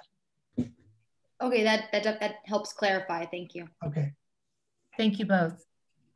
The next speaker will be Carl Wagner. Thank you, Madam Chair. Carl Wagner, 30 Edge Hill Road. For members of the public, as well as the ARB, I'm sorry to be speaking on 2 items consecutively, and I did not intend to. But as there are not others that are commenting on Mr. Warden's reasonable amendment here, article here, I just wanted to put in my understanding of why this is so important. People in the public may not know that in 2019, the town meeting overwhelmingly said no to many so-called density or developer bonuses. In other words, large buildings with much larger height and envelope size, much less setback from the street, fewer parking requirements, etc. It goes on and on. You can look at 2019. However, those things that we said no to for apartment buildings and for large new structures, those things are basically in mixed use law. So developers can build large mixed use buildings with all those things we said no to for regular apartment buildings in 2019, as long as they do this accessory apartments and retail or commercial with it. And as we talked about in Article 39, there's a danger that the spirit of the law is making accessory businesses for large apartment buildings. And what I think Mr. Warden is trying to say here is, if the developer or the owner of the building says, oh, I couldn't rent out those few retail spaces that you forced me to make, I'd like to convert the building to entirely residential or more residential. Mr. Warden is saying, well, if the law or you are going to allow them to do that, or whoever it is that will allow them to do that, the conversion away from mixed use to entirely or nearly entirely residential has to go to lower the cost of living in Arlington. It has to result in more affordability, because as we know, the apartment building that's between the high school and the Stop and Shop, those units rent at $3,000 a month, which is a lot more than the average of the old apartments here. And so Mr. Warden's amendment is to keep developers from misusing the zoning bylaw mixed use to make large apartment buildings that they could not make under the 2019 laws. Thank you. Thank you. The next speaker will be Steve Revelak. Hello, Madam Chair. Steve Revelak, 111 Sunnyside Avenue. I'm going to be a little blunt. There are two reasons why I've seen people propose affordable housing provisions for two reasons. One of them is to encourage the production of low and moderate income housing, which is great. Another one is to discourage the production of any housing whatsoever, whether it's affordable or not. So when you require units to be statutory capital A affordable, it generally means that, you know, the person who builds it is likely to lose money on it, and you need something else to make the economics work out. So a restriction without something to compensate for the economics is just a barrier. Now, I mean, when our bylaw was passed in the mid-70s, there was a big concern at the time about population growth, a proliferation of apartments. And we changed the bylaws to basically ensure that to limit the opportunity for population growth by limiting the amount of housing. I mean, I see this proposal as going in that direction. And I don't necessarily think that, you know, that strategy of 45 years ago is really helping us to take advantage of, you know, the economic growth in the region. Thank you. Thank you. The next speaker will be Matthew Owen. Hi, I'm Matthew Owen, 164 Forest Street, and I'd just like to echo what the board members have been saying about this. I think most attempts to sort of limit housing with the idea that more of it should be affordable just usually has the effect, intended or not, to reduce the total amount of housing and not actually encourage the building of affordable housing. And I would disagree with part of the premise of this, in that Arlington isn't in need of market rate housing in addition to affordable. I think it needs both of those, and we should be doing whatever we can to encourage the building of both market rate and affordable. Thank you. Thank you. The next speaker will be Elizabeth Dre. Thank you, Madam Chair. Elizabeth Dre, Town Meeting Member, Precinct 8. I admit to being new to all of these zoning discussions, and I'm trying to learn, but I think that I'm not understanding Mr. Revelak's connection or statement that people who, there's sort of these two arguments for people who want to get to affordable housing, and one of them is working to discontinue the production of any housing. And I'm not really sure how that relates to this particular warrant article, because this housing is already built. So it wouldn't prevent the building of this apartment building. And what I'm understanding is then when the builder decides to, or entertains the idea of changing the mixed use, the commercial space, because they can't rent it or for whatever reason, they want to change it to make a choice to change that to an apartment, then that's when this is applied, right? That's when that option is given, but only if it's affordable housing. So it's not preventing the builder from building. It's just when they're about to make a decision, keep it commercial or move it to housing, that's the decision to make. And if we are serious in Arlington about affordable housing, then we need to do some really specific measures to get there. And this seems, you know, this seems a way to do it. And I do see that builders build just the limit, they build right under so that they don't have to have more affordable housing. And that disturbs me that they can get around that in this venue. So I would encourage you to support it. Thank you. Thank you. The next speaker is James Fleming. Thank you. James Fleming, 58 Oxford Street. This is a clarification on a comment that Carl Wagner made about new construction rents being higher, specifically the building across from the high school being $3,000 a month. New construction can't be used as your baseline for what rent is, because the developer has a mortgage, they have capital costs that they've spent, they need to get the money back over a fixed period of time. So they have to charge higher rent. If you look at older buildings, they rent for lower because they've been around for 100 years. No one's paying a mortgage on it, they're just paying the taxes. So if you're going to use cost comparison, you have to pick something that's more reasonable, or you have to say, well, what's the alternative for something that's recently built? Thank you. Thank you. Any other, it looks like we have Aram Holman. Aram Holman, 12 Whittemore Street. I am speaking in favor of Article 40. A brief response to Mr. Law, who wants workforce housing. The affordable housing which is being built in Arlington, which I think we can all admit is nowhere near adequate and promises to never be adequate into the far future, really isn't affordable. It really is your workforce housing for people in the lower middle and middle class, making, say, on the order to $60,000 to $80,000 a year. I don't think that's really what was envisioned by affordable housing.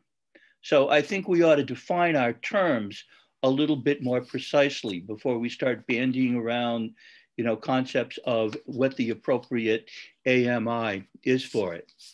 I'm speaking in favor of it for other reasons as well. My priority as an Arlington resident is what the town needs most of all is affordable housing and more commercial space. And our commercial space has continued to either stagnate or decline for about the 20 plus years that I have lived in Arlington. At the same time, as we have seen more market rate housing go up for various reasons, including some which speakers have mentioned, the costs have gone up. This article is basically just going to limit the ability of the Arlington Redevelopment Board to allow, by special permit, private property owners to convert existing commercial space into densely packed residential spaces that lacks the setbacks normally associated with residential housing. To parse that more simply, inferior second-class housing. This is really a gross abuse of the mixed-use bylaw, which we talked about earlier, which envisioned a mix of commercial retail space on the first floor with residential space above. Instead, this is allowing the ARB to convert commercial spaces to almost completely residential use, with a minimal, token, and often non-viable commercial space remaining as a sop to the concept of mixed use. And other people have referred to the token offices proposed. And this violates one of the basic purposes of zoning, to distinguish between residential and commercial use. On top of it, it exempts the development from setback regulations typically required of residential spaces, the kind of things which make decent housing, a certain amount of green space, a certain amount of parking. Article 40 attempts to limit this damage. It specifies that these conversions can be exempted if and only if the residential units to be constructed are entirely affordable. And again, this is what Arlington needs. This is consistent with our need for affordable housing. It is consistent with our need for more commercial space. We should not allow market-driven conversion. And it really is market-driven conversion. Let's not allow these sorry excuses of, oh, I can't rent the space. That's not what it's about. This is market-driven conversion of commercial space into residential space. And at the very least, and I don't approve of it, but at the very least, if we're going to do that, it ought to be affordable housing. Thank you very much. Thank you. Any other members of the public wishing to comment? Seeing none, we will close public comment on Article 40. Any further questions or comments from the board before we move on to the next article? Okay, seeing none, we will move on to Article 34. So this article is a zoning bylaw amendment related to marijuana uses. And I will turn this over to Erin for the presentation of the article. Thanks, Rachel. I'll quickly summarize what is in the memo. So in late 2020, the Cannabis Control Commission had opened a comment period on updates to the regulations for recreational use and medical use of marijuana, and recently approved and codified updates to the regulations in early January. So this amendment takes care of two items. The first, more simple piece of it is to update certain definitions, update citations that are included in the current zoning bylaw, to update it to the new regulations that were codified, and also bring our bylaw into compliance with how the Cannabis Control Commission's regulations require us to, or cities and towns, to measure the buffer area. So those are the simpler items first. The more complicated part of the amendment is dealing with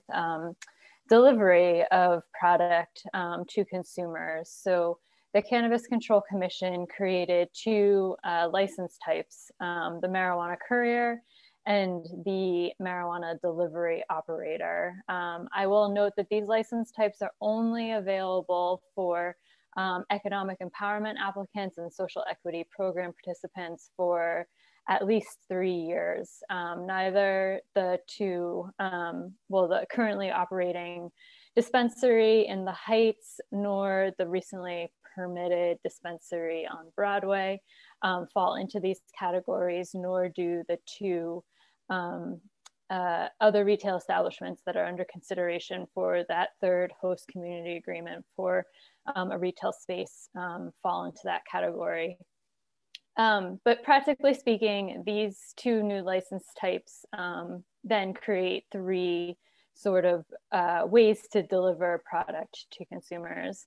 The first one, as I noted in my memo, is the retail direct delivery. So this would be a retail shop actually delivering product from their dispensary to the consumer, with the consumer not having to come into the store.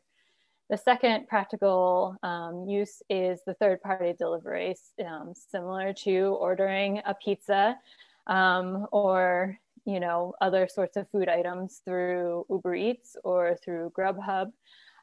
It is a third party. They pick up the product from the establishment and then deliver it to the consumer. And then the last item is basically a distribution center. So the distribution center is similar to a fulfillment center, where that establishment has product from many different sellers. Consumers can visit their website, select what they want, and that establishment would then deliver the item to the consumer. I will note that the delivery only, or the marijuana delivery operator, does not allow a public facing space. It is entirely basically online, as you might shop on Amazon. So how it breaks down for our zoning amendment is that I created a use marijuana delivery only retailer. I defined it per the regulations, and because the land use type is very similar to a production facility, I allowed it by special permit. The special permit is always in front of the redevelopment board in the B4 and industrial district. There's also something known as a delivery endorsement. So the different establishment types can receive a delivery endorsement from the Cannabis Control Commission, and that would allow them to pursue a courier license.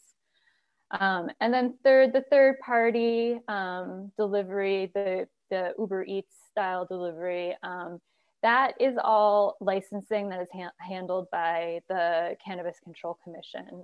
Essentially, the only space that might be used in Arlington is office space for that, so that delivery drivers have a place to rest, recharge, and move forward. So I think I'll stop here. I'm happy to answer questions from the board members and from the public on the specifics of this amendment. Great, thank you, Erin, and thanks for all the specificity in the memo. I'll start with Ken for any questions or comments.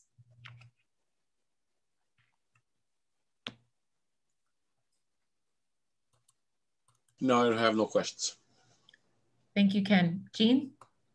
Yeah, this is a really excellent job incorporating the new regulations and some of the changes in the regulations. The only thing I'm curious about, I'm not opposed to it, I'm just wondering of the choice of allowing the marijuana delivery only retailer in B4 and industrial zones, but not in other places.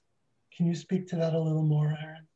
Yeah, so the land use type, basically being a large warehouse, lends itself to our existing use category of a marijuana production facility, which is allowed in the B4 and the industrial districts.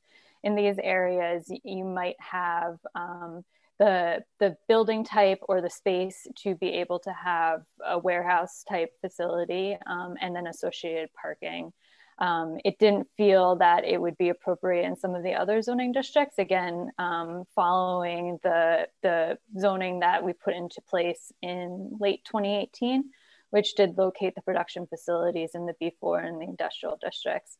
So really being that the land use types of those two uses were very similar, that's why I selected to limit it to B4 and industrial. Okay, sounds good. Thanks so much. Thank you, Jean. Thank you, Erin. David. Thank you, Erin. This is very thorough. Just to be clear, we as a town don't have a choice of whether to come into compliance with these regulations. We have to. Where we have a choice is in choosing a reasonable way to implement the new requirements. And I think that's what you've done here as you've explained. So I just wanted to make that clear. Thank you. That is correct in the way that you framed it. We can tinker with it, but we need to allow these uses. Great. Thank you, David. Melissa, any questions? Yeah, thank you, Erin. I think I'm just curious, has there been a demand for this? Have you received calls for these uses, and to what degree? So recently, within probably the last quarter of 2020, we did hear from an establishment that was looking to do delivery. It was based on the previous type of delivery or transport operator license, where the only use would really be an office space. The way that the zoning is written is that any sort of establishment needs to abide by the buffers that are included in the existing zoning. And unfortunately, the contact couldn't figure out a good spot for their use with some of the limitations. But beyond that, on these new type of uses, we have not received any inquiries. Again, it is limited to participants in those two equity programs that I had mentioned. and our existing dispensaries do not fall into that category. Thank you. Great, thank you both. Any further questions before I open this up for public comment? All right, seeing none, we will now open this up for public comment. Any member of the public wishing to speak on this article, please use the raise hand function.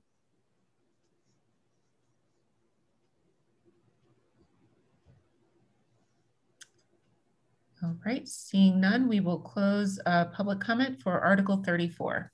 Thank you, Erin. We'll now move to any further questions from the board before we move to the next article. Great. So we will now move to Article 28, which is the zoning bylaw amendment for affordable housing requirements. And Erin will also present this article. So as noted in the memo, the Section 30 of Chapter 219 of the Acts of 2016 broadened the time period of special permits from 2 years to 3 years. And while the section in 335B does correctly reference 3 years, we noted that this reference to 2 years should be updated considering the lifetime of a special permit. So it definitely, it falls into the category of sort of a minor amendment. Great, thank you, Erin. Ken, any questions? Nope, it's mainly administrative. Great, Jean? Yeah, this is fine, it needs to be done. David? No questions. Melissa? Okay.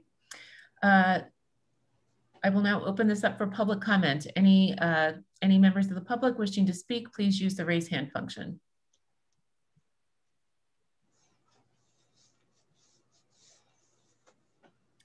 Okay, seeing none, we will move on to the next article.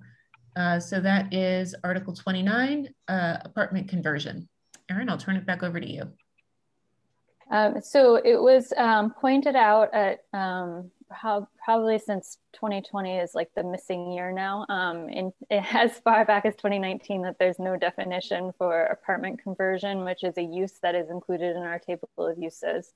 So using some clues in the zoning bylaw, namely the description of the R4 townhouse district and the B1 neighborhood district, the staff and I crafted this definition that explains essentially what an apartment conversion is the conversion of a larger single or two family structure into, to divide it up into apartments with no exterior changes.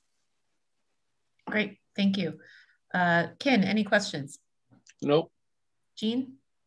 Yeah, this is another one that needs to be done. I do have a suggestion though, and I know we went through this some time ago and I maybe should have raised it then, which I'm just wondering whether it shouldn't simply be designed for one family or two family use, but also for duplex and three family, because if you look at what we're allowing through the zoning bylaw, apartment conversion could theoretically be of a duplex or a three family. So I think this is needed.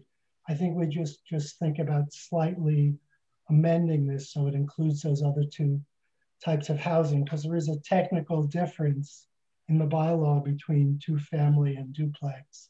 We should probably put three family in, but with that suggested change, I think this is another thing that's just needed to tighten up the understanding of the bylaw.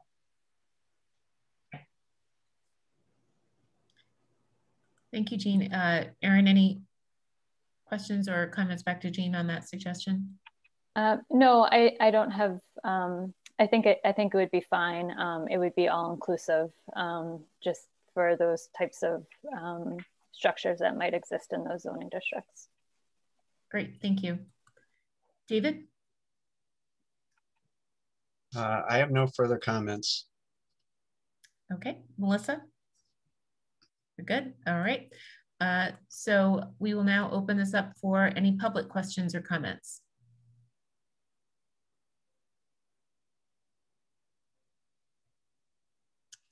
Okay, seeing none, we will move on from Article 29 to Article 30, which is a zoning bylaw amendment related to gross floor area. Erin, I'll turn it back over to you. So this amendment includes language in section 5.3.22 and in the definitions of open space, landscaped open space and usable open space that explicitly explain how to calculate both of those required areas, which is off of the gross floor area, not the lot size. Thank you. Ken, any questions? No, this is more or less a correction, isn't it? Yes, I would say it sort of falls into that category, but it does require inserting language in a couple of locations. Yep, I'm all fine. I'm fine. Thanks, Ken. Jean? Why don't you go to David first, because I just thought of something and I want to look something up. Sure, David. Just wanted to clarify, this was something that that was lost during the bylaw recodification and we're bringing it back in. Is that correct, Erin? Yes, I believe that in the pre-recodified bylaw, in the table of density and dimensional use regulations, there was a note that it's based on the gross floor area. Yeah. So it brings that back forward with a circular reference, so it's especially explicit. Yeah, I think just for the benefit of any members of the public who are on who may not have been following the zoning bylaw recodification that happened now a few years ago, which was a complete major recodification of the zoning bylaw.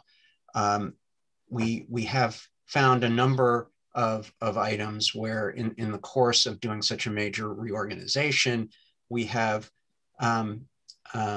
inadvertently left out pieces here and there. And things like this, and I think maybe some of the other ones that we'll discuss later would fall into that category.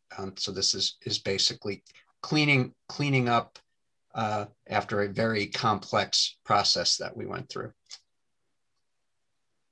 Great, thanks, David. Jean, did you find what you were looking for? Yeah, I did. And I mean, yeah, David's got it right. This is just clarifying because it was a little bit unclear about what one used to calculate usable open space and landscape open space. So this just clarifies what it is. It's fine. Yeah, it's needed and it's exactly what is needed. Great, thank you. Melissa? Okay, Ken? Yeah, I sure look back at my notes. There's one thing I do question. Under 5.3.22, gross floor area. Yep, right there. Elevator shafts and stairwells on each floor. I thought we had talked before that the elevator shafts and stairwells were to be counted on the ground floor only because they're a vertical hole all the way up. I'm not familiar with that conversation. Maybe Jenny can jump in. So this is in the existing bylaw. We're not adding this text. The only thing that's being added is right here. So okay. that's already existing in the zoning bylaw right now, Ken. Okay, all right. Okay. Somehow my notes saying that I thought we talked about it last time we did the codification. Did we not talk about that? No, not in my. I do not recall that. No. Okay, never mind. But this language right here, very important to note for anybody following along. This is not, we're not adding something new about gross floor area. The parts that are new are underlined throughout this document. Anything that's underlined is new, and anything that we're striking is obviously crossed out. But everything else is existing text in the existing zoning bylaw. Thank you. Great, thank you for the clarification, Jenny. Any other comments before we open it up for public questions and comments? Okay, any member of the public wishing to speak or comment on this article, please raise your hand. I see one person. Please remember that you will have 3 minutes to address this article, and please remember to identify yourself by your first, last name, and address. John Warden.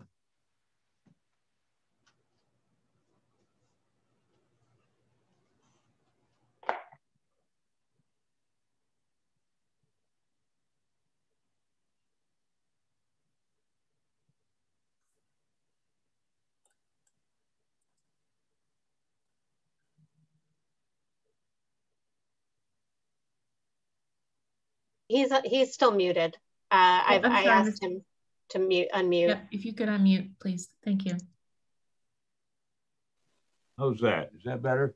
Much better. Thank you. All right. Now start your clock over again, please. No, I sure will. I probably want to not take 3 minutes. No, I just want to say, with respect to the things left out in the recodification, I participated in that process, and one of the things that I urged and pleaded for without success is that you do what we did when a volunteer committee of this town recodified the town bylaws, and that is the cross-reference table in which you take each section of the old bylaw and show where it is in the new bylaw. And that gives you a cross-check to be sure you got everything. Now, the board and the recodification people declined to do that. They did a sort of reverse one, which was not at all helpful. Well, it was a little bit helpful, but not very. And had that been done, I know we can't go back and fix past mistakes. If that been done, things like this and whatever other things are still lurking out there that were missed would not have happened. So it proves the necessity of getting competent people to do this recodification business, and having that cross-reference table, I think, is invaluable, because that way you don't lose things. Thank you. Thank you. Any other questions on this before we move on to the next article? Okay. The next article is Article 31, zoning bylaw amendment related to prohibited uses. And I'll turn this over to Erin. Thank you. So this was a suggestion that came in to include something explicit in the bylaw that indicated that uses without a Y as a yes, this use is allowed, or an SP, a special permit is required, should be noted as a prohibited use. In addition to what is stated in the memo, I'd also like to point out that this is similar to some comments that we heard on Mr. Loretti's article earlier this evening. And this may in fact have the same intended, or the same effect or outcome as Mr. Loretti's article, although a little bit more expansive.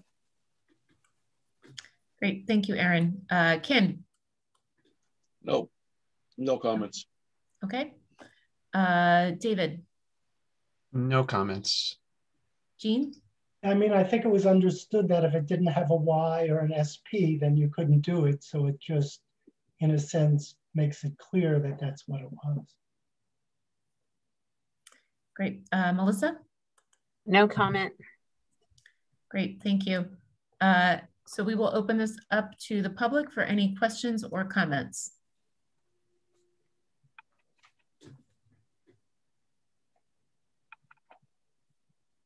Okay, seeing none, we will move on to the next article, which is Article 32, the zoning bylaw amendment for other districts, dimensional and density regulations. Erin.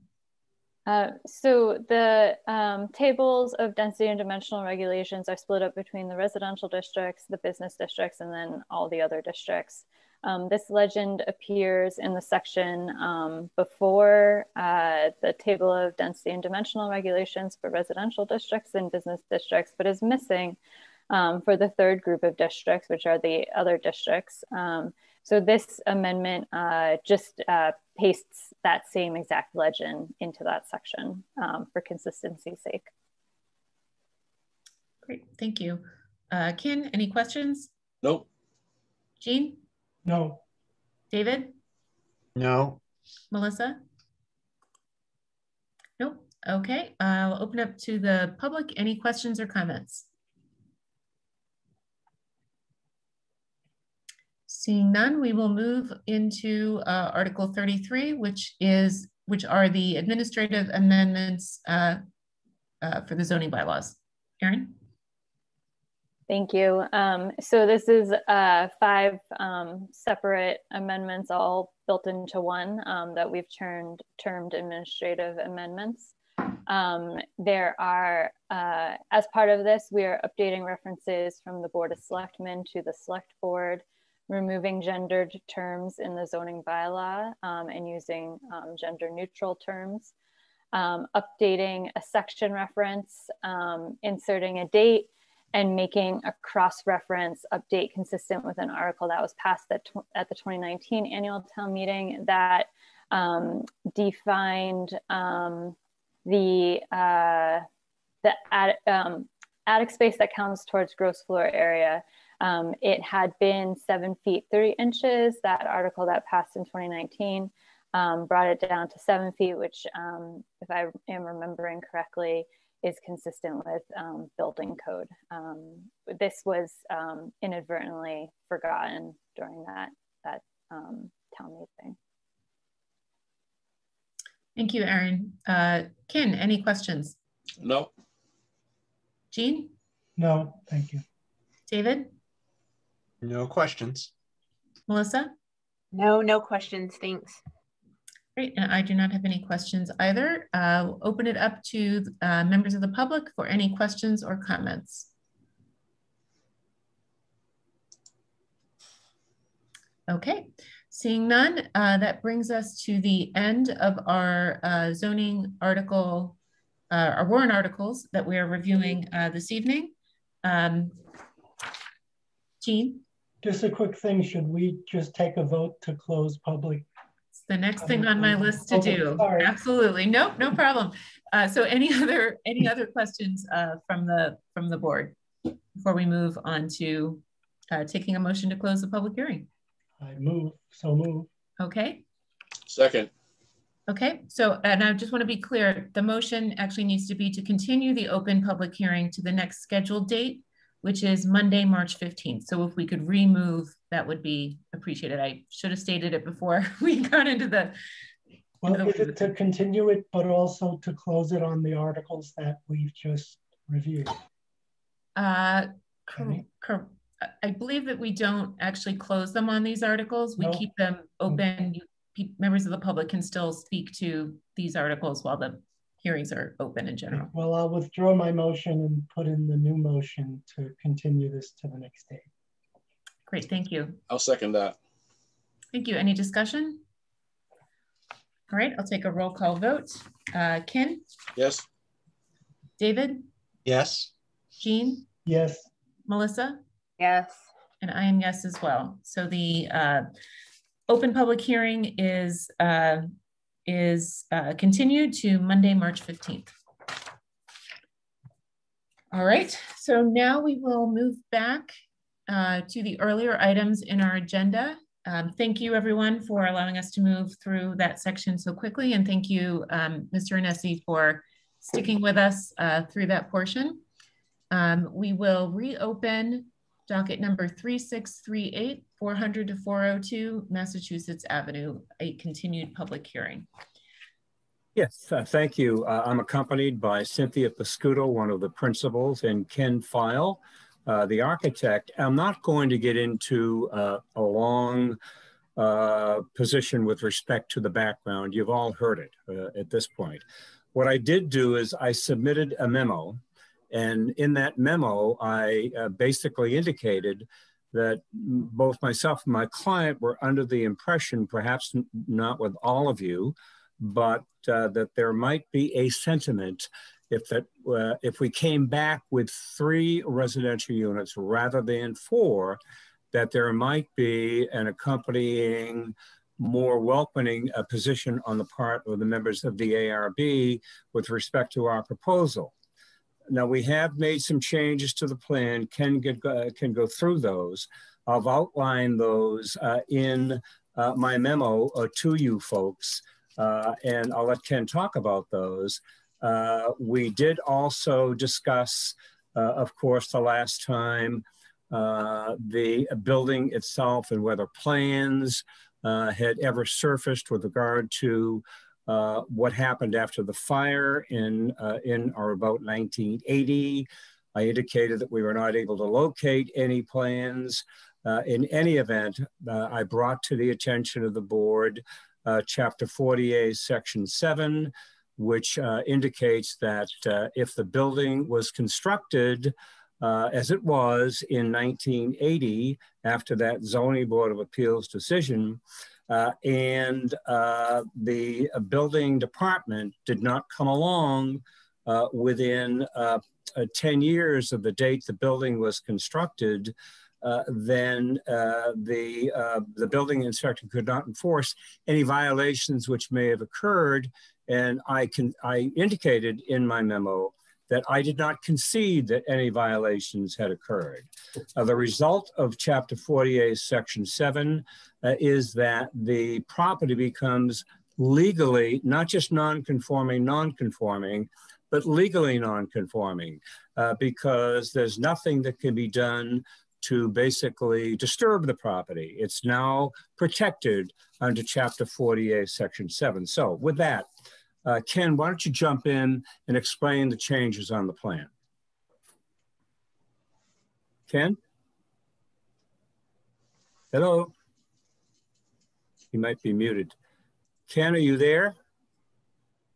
Well, I can talk about the changes on the plan.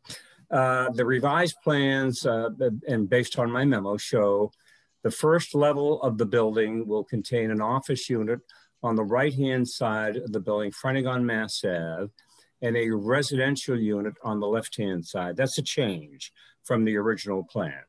The second level will contain 2 residential units. Each of the units are going to be 1-bedroom units. We're not looking for any more than 1-bedroom units. The bicycle storage area will be located on the first floor rather than in the basement. And that's a change from the original plan. We're now walking up, Mr. Watkins, rather than walking down with respect to the interior bicycle storage. We'll also have bicycle storage on the exterior of the building as well. We are still going to provide an electric motor vehicle charging station on the plans, and that's shown on the plans. Jenny, if you can show us that on the plans, that's shown on the plans. And we also show a covered trash enclosure as well. So I also made the argument to the board that with respect to some of the items we're proposing to the board, such as the bicycle parking, the electrical charging station, if the matter goes back to the Zoning Board of Appeal, and if it does, we would have 3 office units and 2 residential units. They can't take that away from us. We have that. That's fixed in concrete, okay? What I'm suggesting is that this is an opportunity for the ARB to acquire jurisdiction of this property, because right now, the jurisdiction would reside with the Zoning Board of Appeal. I'm suggesting that now is the opportunity for the ARB to take its jurisdiction back because the property fronts on Mass Ave. This is a logical site for jurisdiction to reside with the ARB. So I'm suggesting to the board, if the matter goes back to the ARB, to the Zoning Board, we would not have an obligation to provide bicycle parking. We would not have an obligation to provide an electrical charging station.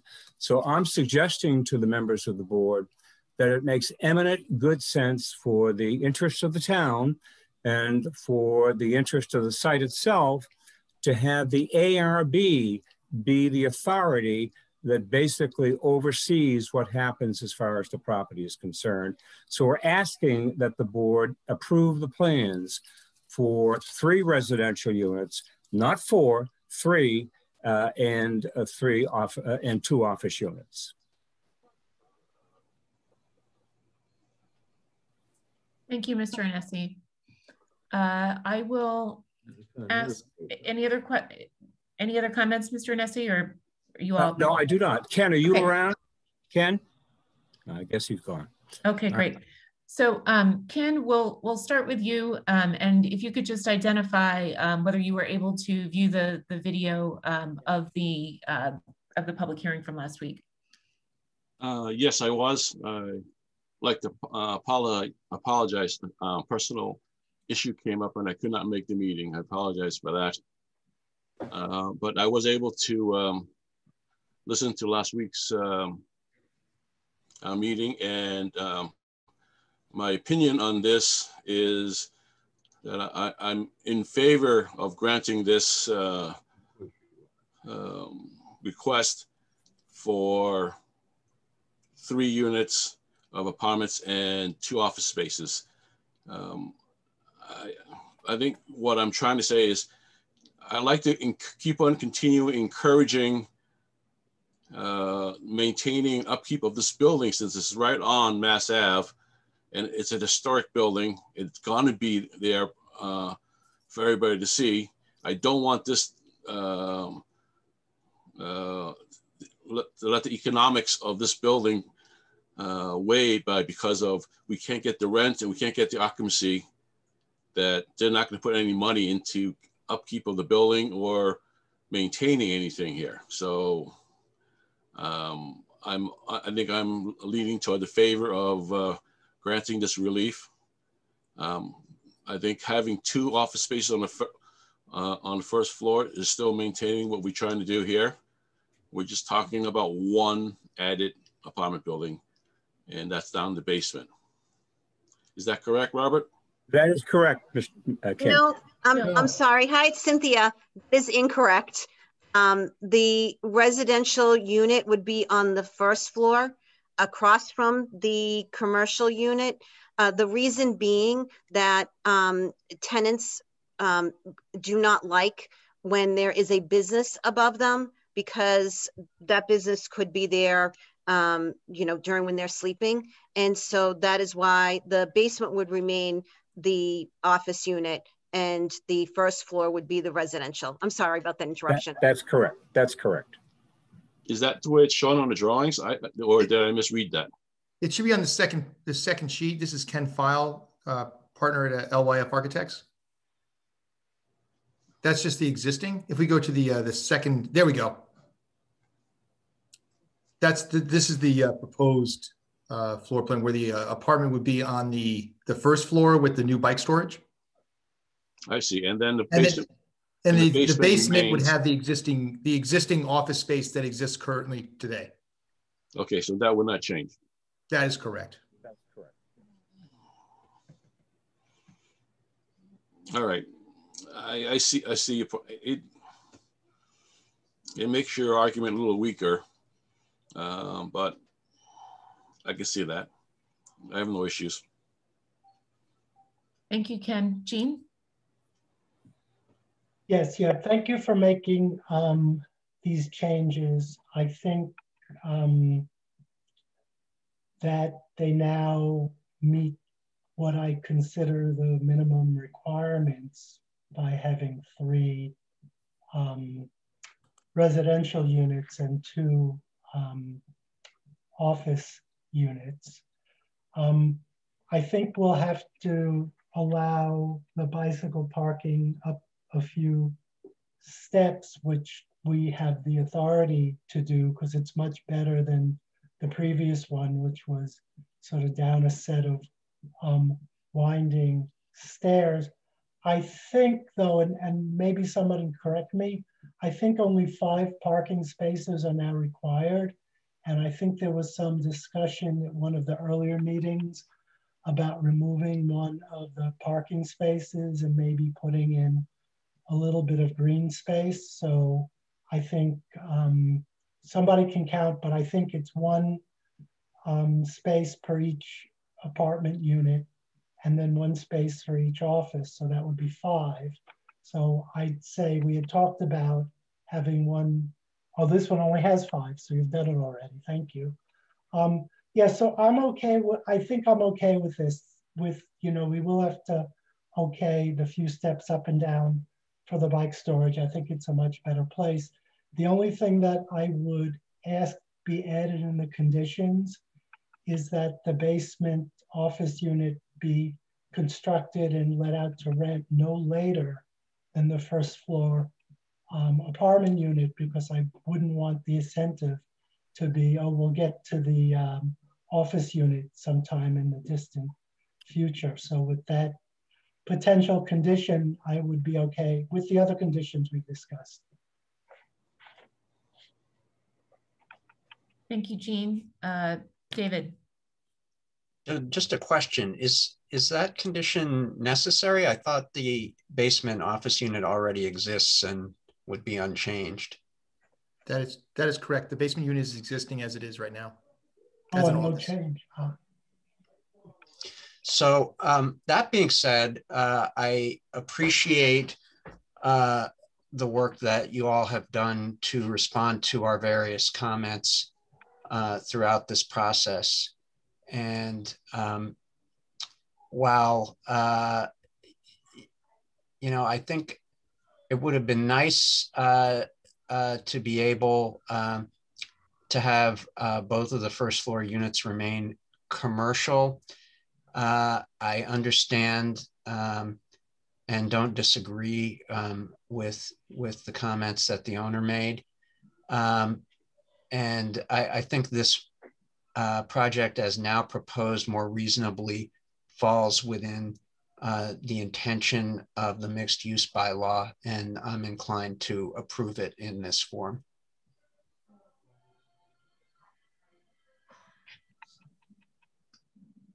Thank you, David. I also agree. You know, while I wish the two offices were on the first floor, I understand the decision that was made, but I appreciate the changes that were made in this last round of revisions, and also feel much more comfortable with this. And Melissa, because you were not with us for the beginning, unfortunately, we'll have to ask you to recuse yourself from this discussion. Okay. Any other questions or comments from the board before we open this up for public comment? Okay. Any members of the public wishing to speak on this item, please use the raise hand function, and I will call on you. You will have 3 minutes to speak. Don Seltzer. Oh, one other, please remember to introduce yourself by your first, last name, and address. Sure. Don Seltzer, Irving Street.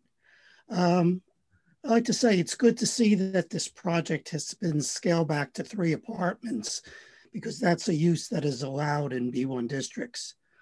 Last week, the applicant was very concerned that they could not make money with this arrangement. I want to reassure them that with some numbers provided to this board by their own attorney, that it is very much possible.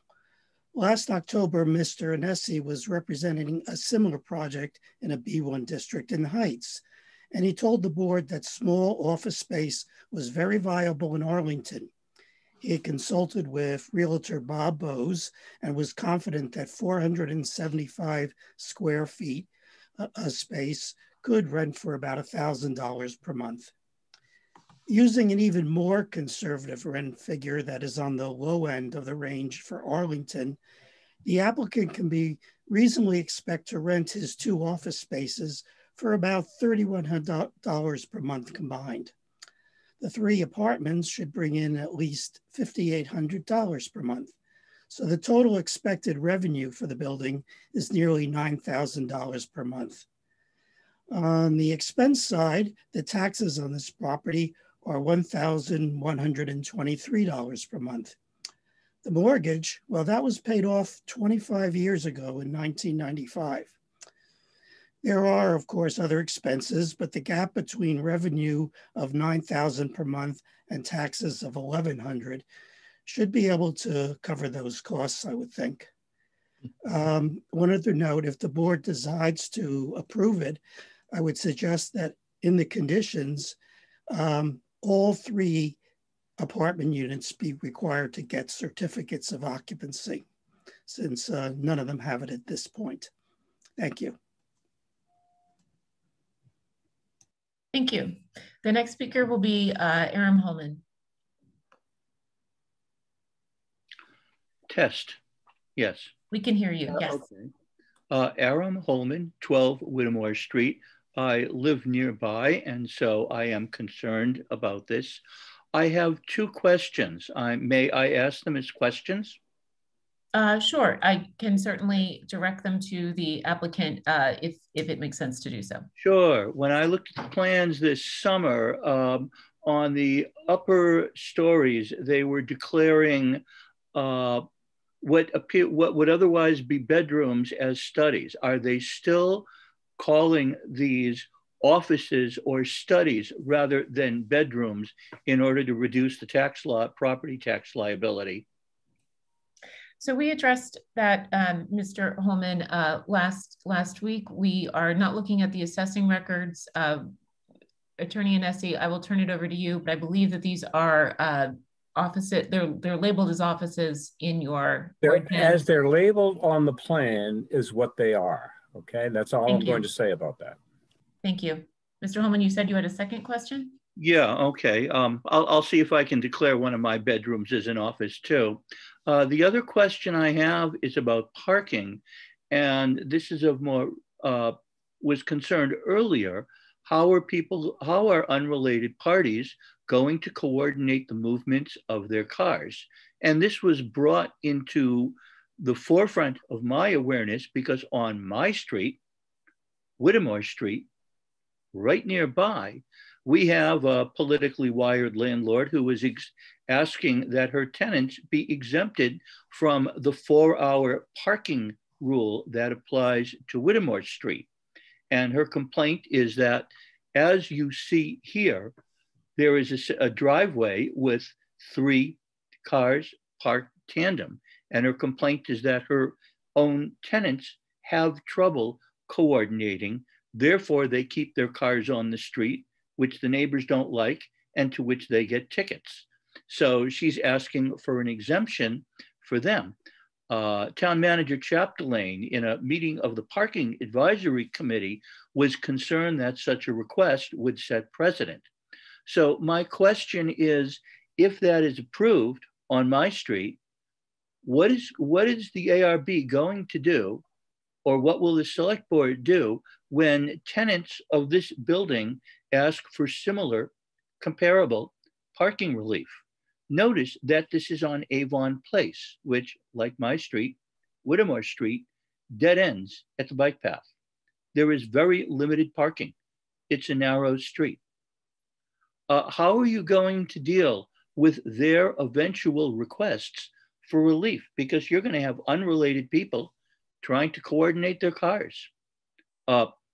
Thank you. I think we understand the question. So this was addressed early on, and Attorney Anesi, I will turn it over to you because I know that the owner had addressed the tandem parking situation with the tenants. We've never had issues at the property with respect to that matter, okay? What you're talking about is pure speculation at this point. We are going to coordinate parking at the site. We've had no complaints from tenants over the years with respect to parking at our property. I don't know about your street because I have no information about your street. All I can talk about is our property, and that's what I'm saying about our property. Thank you, Mr. Anesi. Any other questions, Mr. Holman? Thank you. I would again ask you to be concerned with that, lest the residents of Avon Place have to deal with the same situation. Thank you very much. Thank you. Any other members of the public wishing to ask questions or speak on this topic? Okay, seeing none, I will close public comment for 400 to 402 Massachusetts Avenue.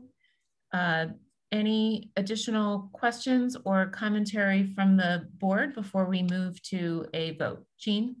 I just wanted to say, in response to what Mr. Holman said, we did raise those issues, and if this was a new site, it would be different, but they've had tandem parking there for years with the same number of units. And that went into the decision-making. Thank you for the clarification, Jean. Any other questions or comments from the board? Okay, do we have a motion to approve this application as amended to the March 1st hearing? So motioned. Second. Any discussion? All right, we'll take a roll call vote. All those in favor, please say aye. Ken? Yes. Jean? Yes. David? Yes. And I am a yes as well. Congratulations. This has been approved. Thank you all. Thank you very much. Thank you very much. I appreciate it. And thank you for speaking with us this evening. No problem. All right, that closes docket 3638, 400 to 402 Massachusetts Avenue. And we'll now move back to agenda item number 2, which was an update on special permits issued by the Redevelopment Board from 2016 to 2020. And Jenny or Aaron, I'm not sure which one of you was going to take us through this. It's me. Great, thank and you, Jenny. Yes, you're welcome. Also, thank you to Aaron. Always. But this, of course, was in response to Ken's request to take a look at what has been permitted by the Redevelopment Board. And sort of, he asked actually for just, I think, 3 years, but I went back 5. So I looked at 2016 through basically all of last year. And, you know, what I'll say about it is that you can see of any of the most significant development, it came out of the mixed use zoning bylaw.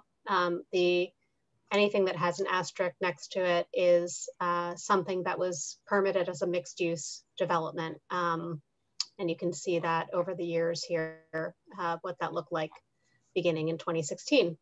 And then the second larger types of developments had to do with the Housing Corporation of Arlington. One of those, of course, was a mixed use development, and the other one is the Downing Square development at 19R Park Ave.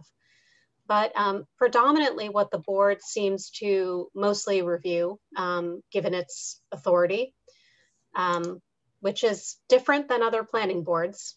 That's important to note. Other planning boards deal with sometimes, you know, larger scale residential projects, for example, and larger scale commercial development sometimes. But the board seems to do a lot of signage review over the years, even still, though we did amend the signage bylaw and hoped to make that a little bit more streamlined. You do still end up reviewing a lot of signage because of the types of changes that are made or changes to a non-conforming sign. So, you know, there are many reasons for that, but predominantly, I think what I wanted to point out was that the real thrust of development for the last 5 years has been due to the mixed use zoning bylaw. So that's just something important to keep in mind as we head into this coming town meeting. And we have a lot of conversation around mixed use, the types of proposals that we're seeing in relationship to mixed use. It's important to just note that does weigh quite heavily on what we're seeing. And then I think the bigger question is, why do we not see any other type of development? What is missing and why? And I think, you know, that's clearly a much broader conversation, but it does kind of go back to conversations about what types of development we want to see along the Massachusetts Avenue and the Broadway corridors, for example, as well as along, you know, in other locations like the Millbrook corridor, the Minuteman Bikeway, et cetera. Those are areas that typically, when there's new development that's being proposed, it will come to the board given its purview. But we aren't really seeing a lot of that type of development. And I think it's important to ask why. The industrial use proposal that we have, that'll be a future public hearing, will somewhat aim to address some of this issue, which is something that came out of the economic analysis of industrial zoning districts. But I do think that it's worth, you know, talking about any of this a little bit further. I know that Ken might have some specific questions since he asked for this to be brought to the board. But I just wanted to provide that summary for all of you. And I'm glad to answer any questions also about just, I know that this is rather simplistic, but I'm glad to dig into any one of them if there are questions. So with that, maybe just Ken, were there any other specific items that you wanted me to review? Well, I just want to say thank you for putting this together, Jenny. This is very helpful. I do want to ask a couple of questions. Since I don't, this right here, you know that daycare center that we approved, the expansion? Is it listed here? It is. It was the 93 Broadway. It was last year, the school edition. Okay, is that happening? I don't see anything happening there. I requested an update, but my understanding is that due to the pandemic, there have been some changes with what they, how much they've been able to utilize the school, and then that has an impact also on their financial planning potentially for anything else at this particular time. It doesn't mean that they've decided to not do something, but that the plan is currently on hold. That doesn't mean anything necessarily. It was only approved in 2020, and I think to the point about how long a special permit is effective, it's good for 3 years. So they do have time, but I will continue to find out if I can get any sort of update, and of course report back to the board should something be different. Okay, and then my follow-up to that is, what about the animal hospital on Broadway? The animal hospital, yeah. I think that they just have simply scaled back what they've been able to do right now, but they do have an intention to do more at a later date. That also is a business where I think, they wanted to take their time with that renovation project. And so, it's an approved project, and I know that they intend to follow through with it, but they're taking it in phases. Okay. Are there any other projects that we have approved that's sort of on this hiatus that I'm just not thinking of on the top of my head? No, although there are some things that we've approved that either have since closed, the business closed, or the business never opened. Okay, yeah, I remember the lobster shop, yes. Yes, that was 478 Mass Ave. Okay. There was also the 30 to 50 Mill Street kiosk was permitted but did not proceed. Yeah, the ice cream shop. And then there was unfortunately 190 to 192 Mass Ave Adventure Pub has since closed. What about the restaurant on the Heights? That is in progress, and they're, they have a building permit, and my understanding is they're working on the fit out under construction. Okay. There was some chatter on, I forget if it was the Arlington email list or Facebook group, but that there was some activity in that space recently. Yep. They have a building permit. They're actively working on it. Good. I'm just really, the way I feel is that somehow we don't have that many projects being done here in Arlington, and you're 100% correct, Jenny. I mean, what are we not doing as the development authority to help encourage this? And looking back is a way of sort of trying to understand it. That's what I was trying to do.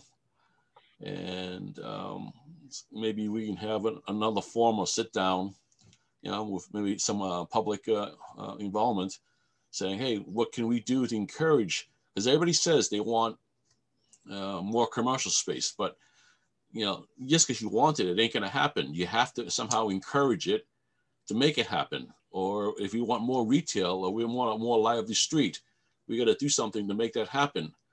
And I just want to spend a little more time on looking at ways to do that.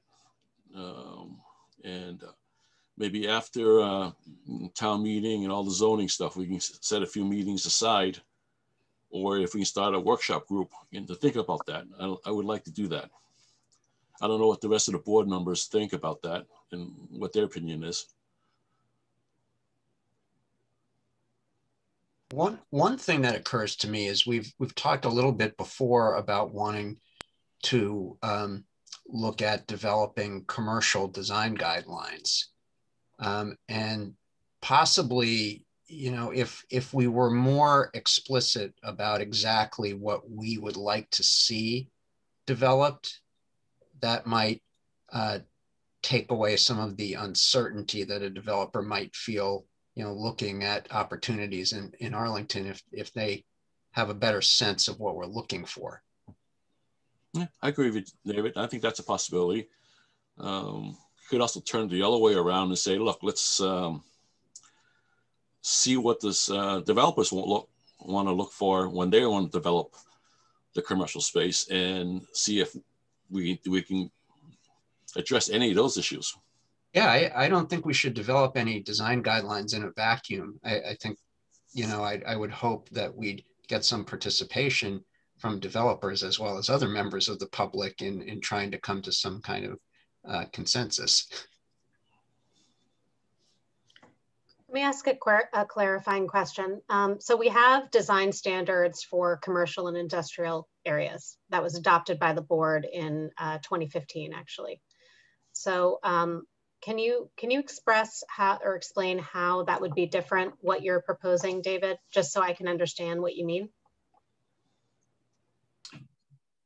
I think certainly some members of the public have expressed concerns about the look of some of the projects that have been developed in recent years, and I was thinking that if we could provide perhaps more guidance specifically about design elements, if we could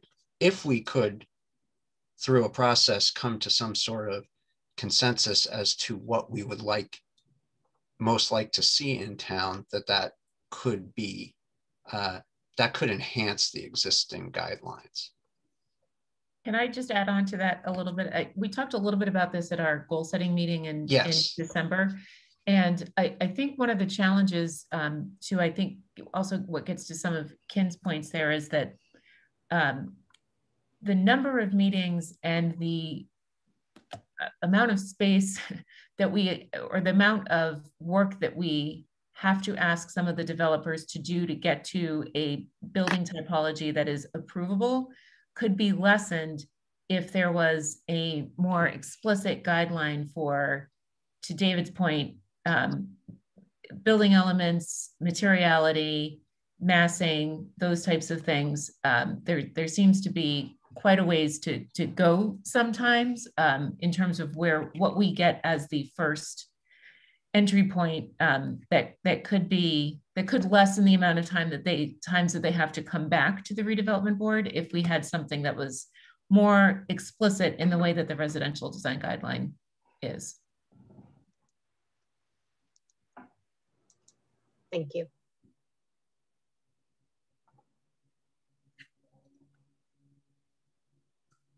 That was much more articulate than what I was trying to explain. Thank you.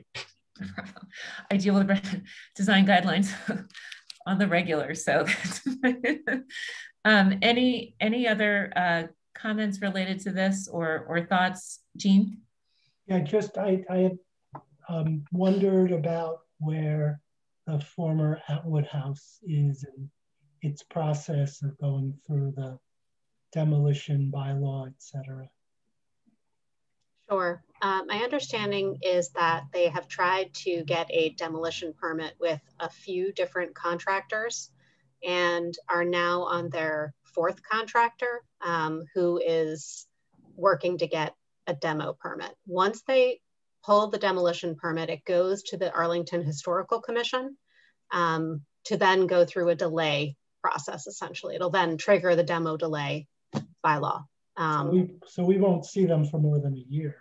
No, yeah, correct. Thank you. You're welcome. Bless you. Excuse me. Thank you. I thought I hit mute. Any other questions or comments? Ken, I agree with you. I think that, you know, perhaps circling back to this once we get through town meeting with some other ideas. We had some good ideas too at the goal setting session that are written into, you know, looking at, you know, whether it's the business district in the Heights or taking certain business districts and looking at opportunities for encouraging more robust development that perhaps we could circle back to. Thank you. Thank you, Jennifer. You're welcome. So we'll put it on a future agenda. Great, thank you. Yeah. All right, so that closes agenda item number 2. So we'll now move ahead to agenda item number 4, which is the review of the MOU related to 23 Maple Street. So this is an item that actually has no item. I had hoped that I was going to have material to provide to the board on Friday at a minimum, but I did not receive it from the legal department, unfortunately. They're still working on an aspect that's sort of important to the MOU, which relates to the Verizon lot. And parking for vehicles, particularly for staff.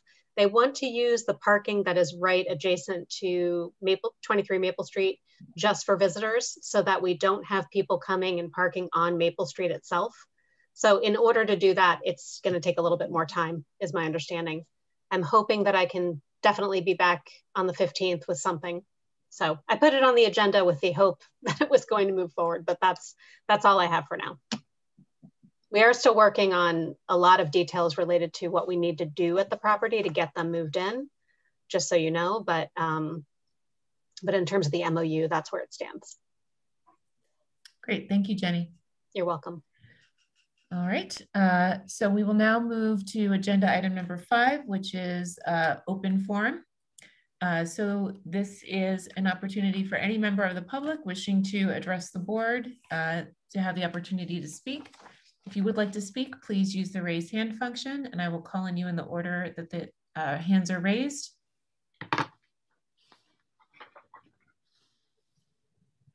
Okay, the first speaker will be Steve Revelek, and I'll remind everybody that you will have 3 minutes. Please identify yourself by your first, last name, and address. Hello, Steve Revelak, 111 Sunnyside Avenue. I have a question for the architects on the board, if you're willing to humor it. For a long time, brick was a very common exterior material for, you know, apartment buildings, for commercial buildings, and that sort of thing.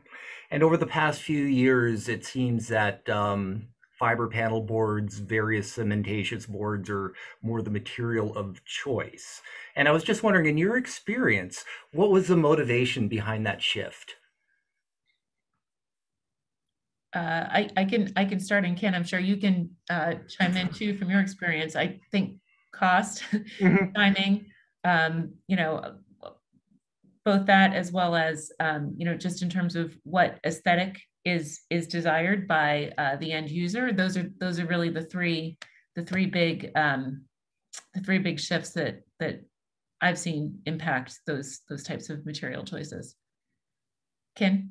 I totally agree. It's let's say 90% cost and 10% lost trade professions.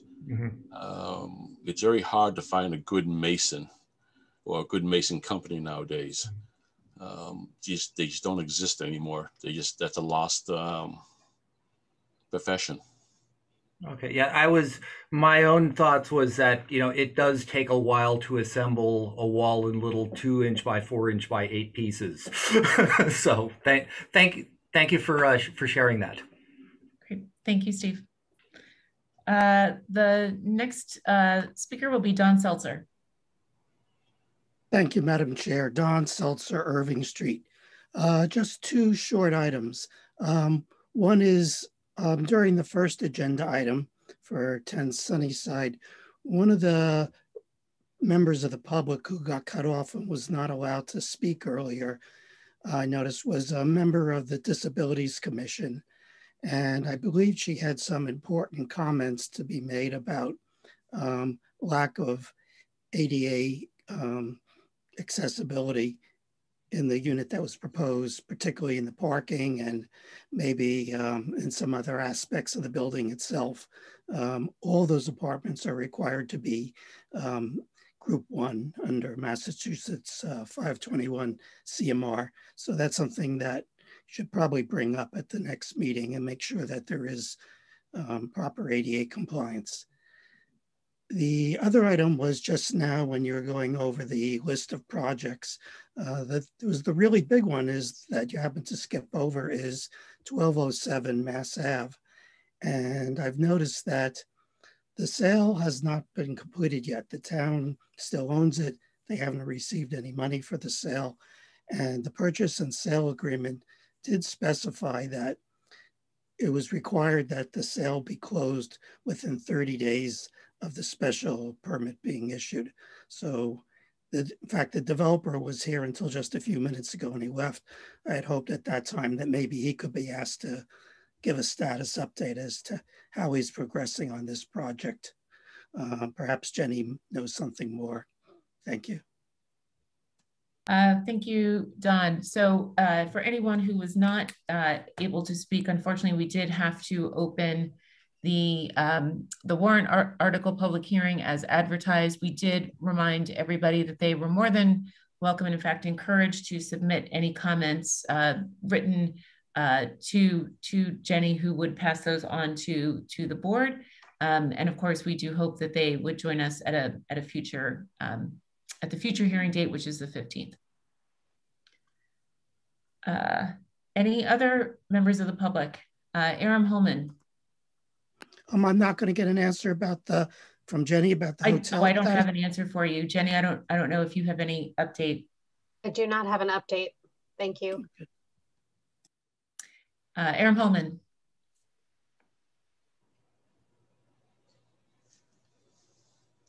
Aram Holman, 12 Whittemore Street. I've been attending these meetings for a while, and I guess I'll follow Steve Revelak's lead in simply asking a question more about how the board proceeds.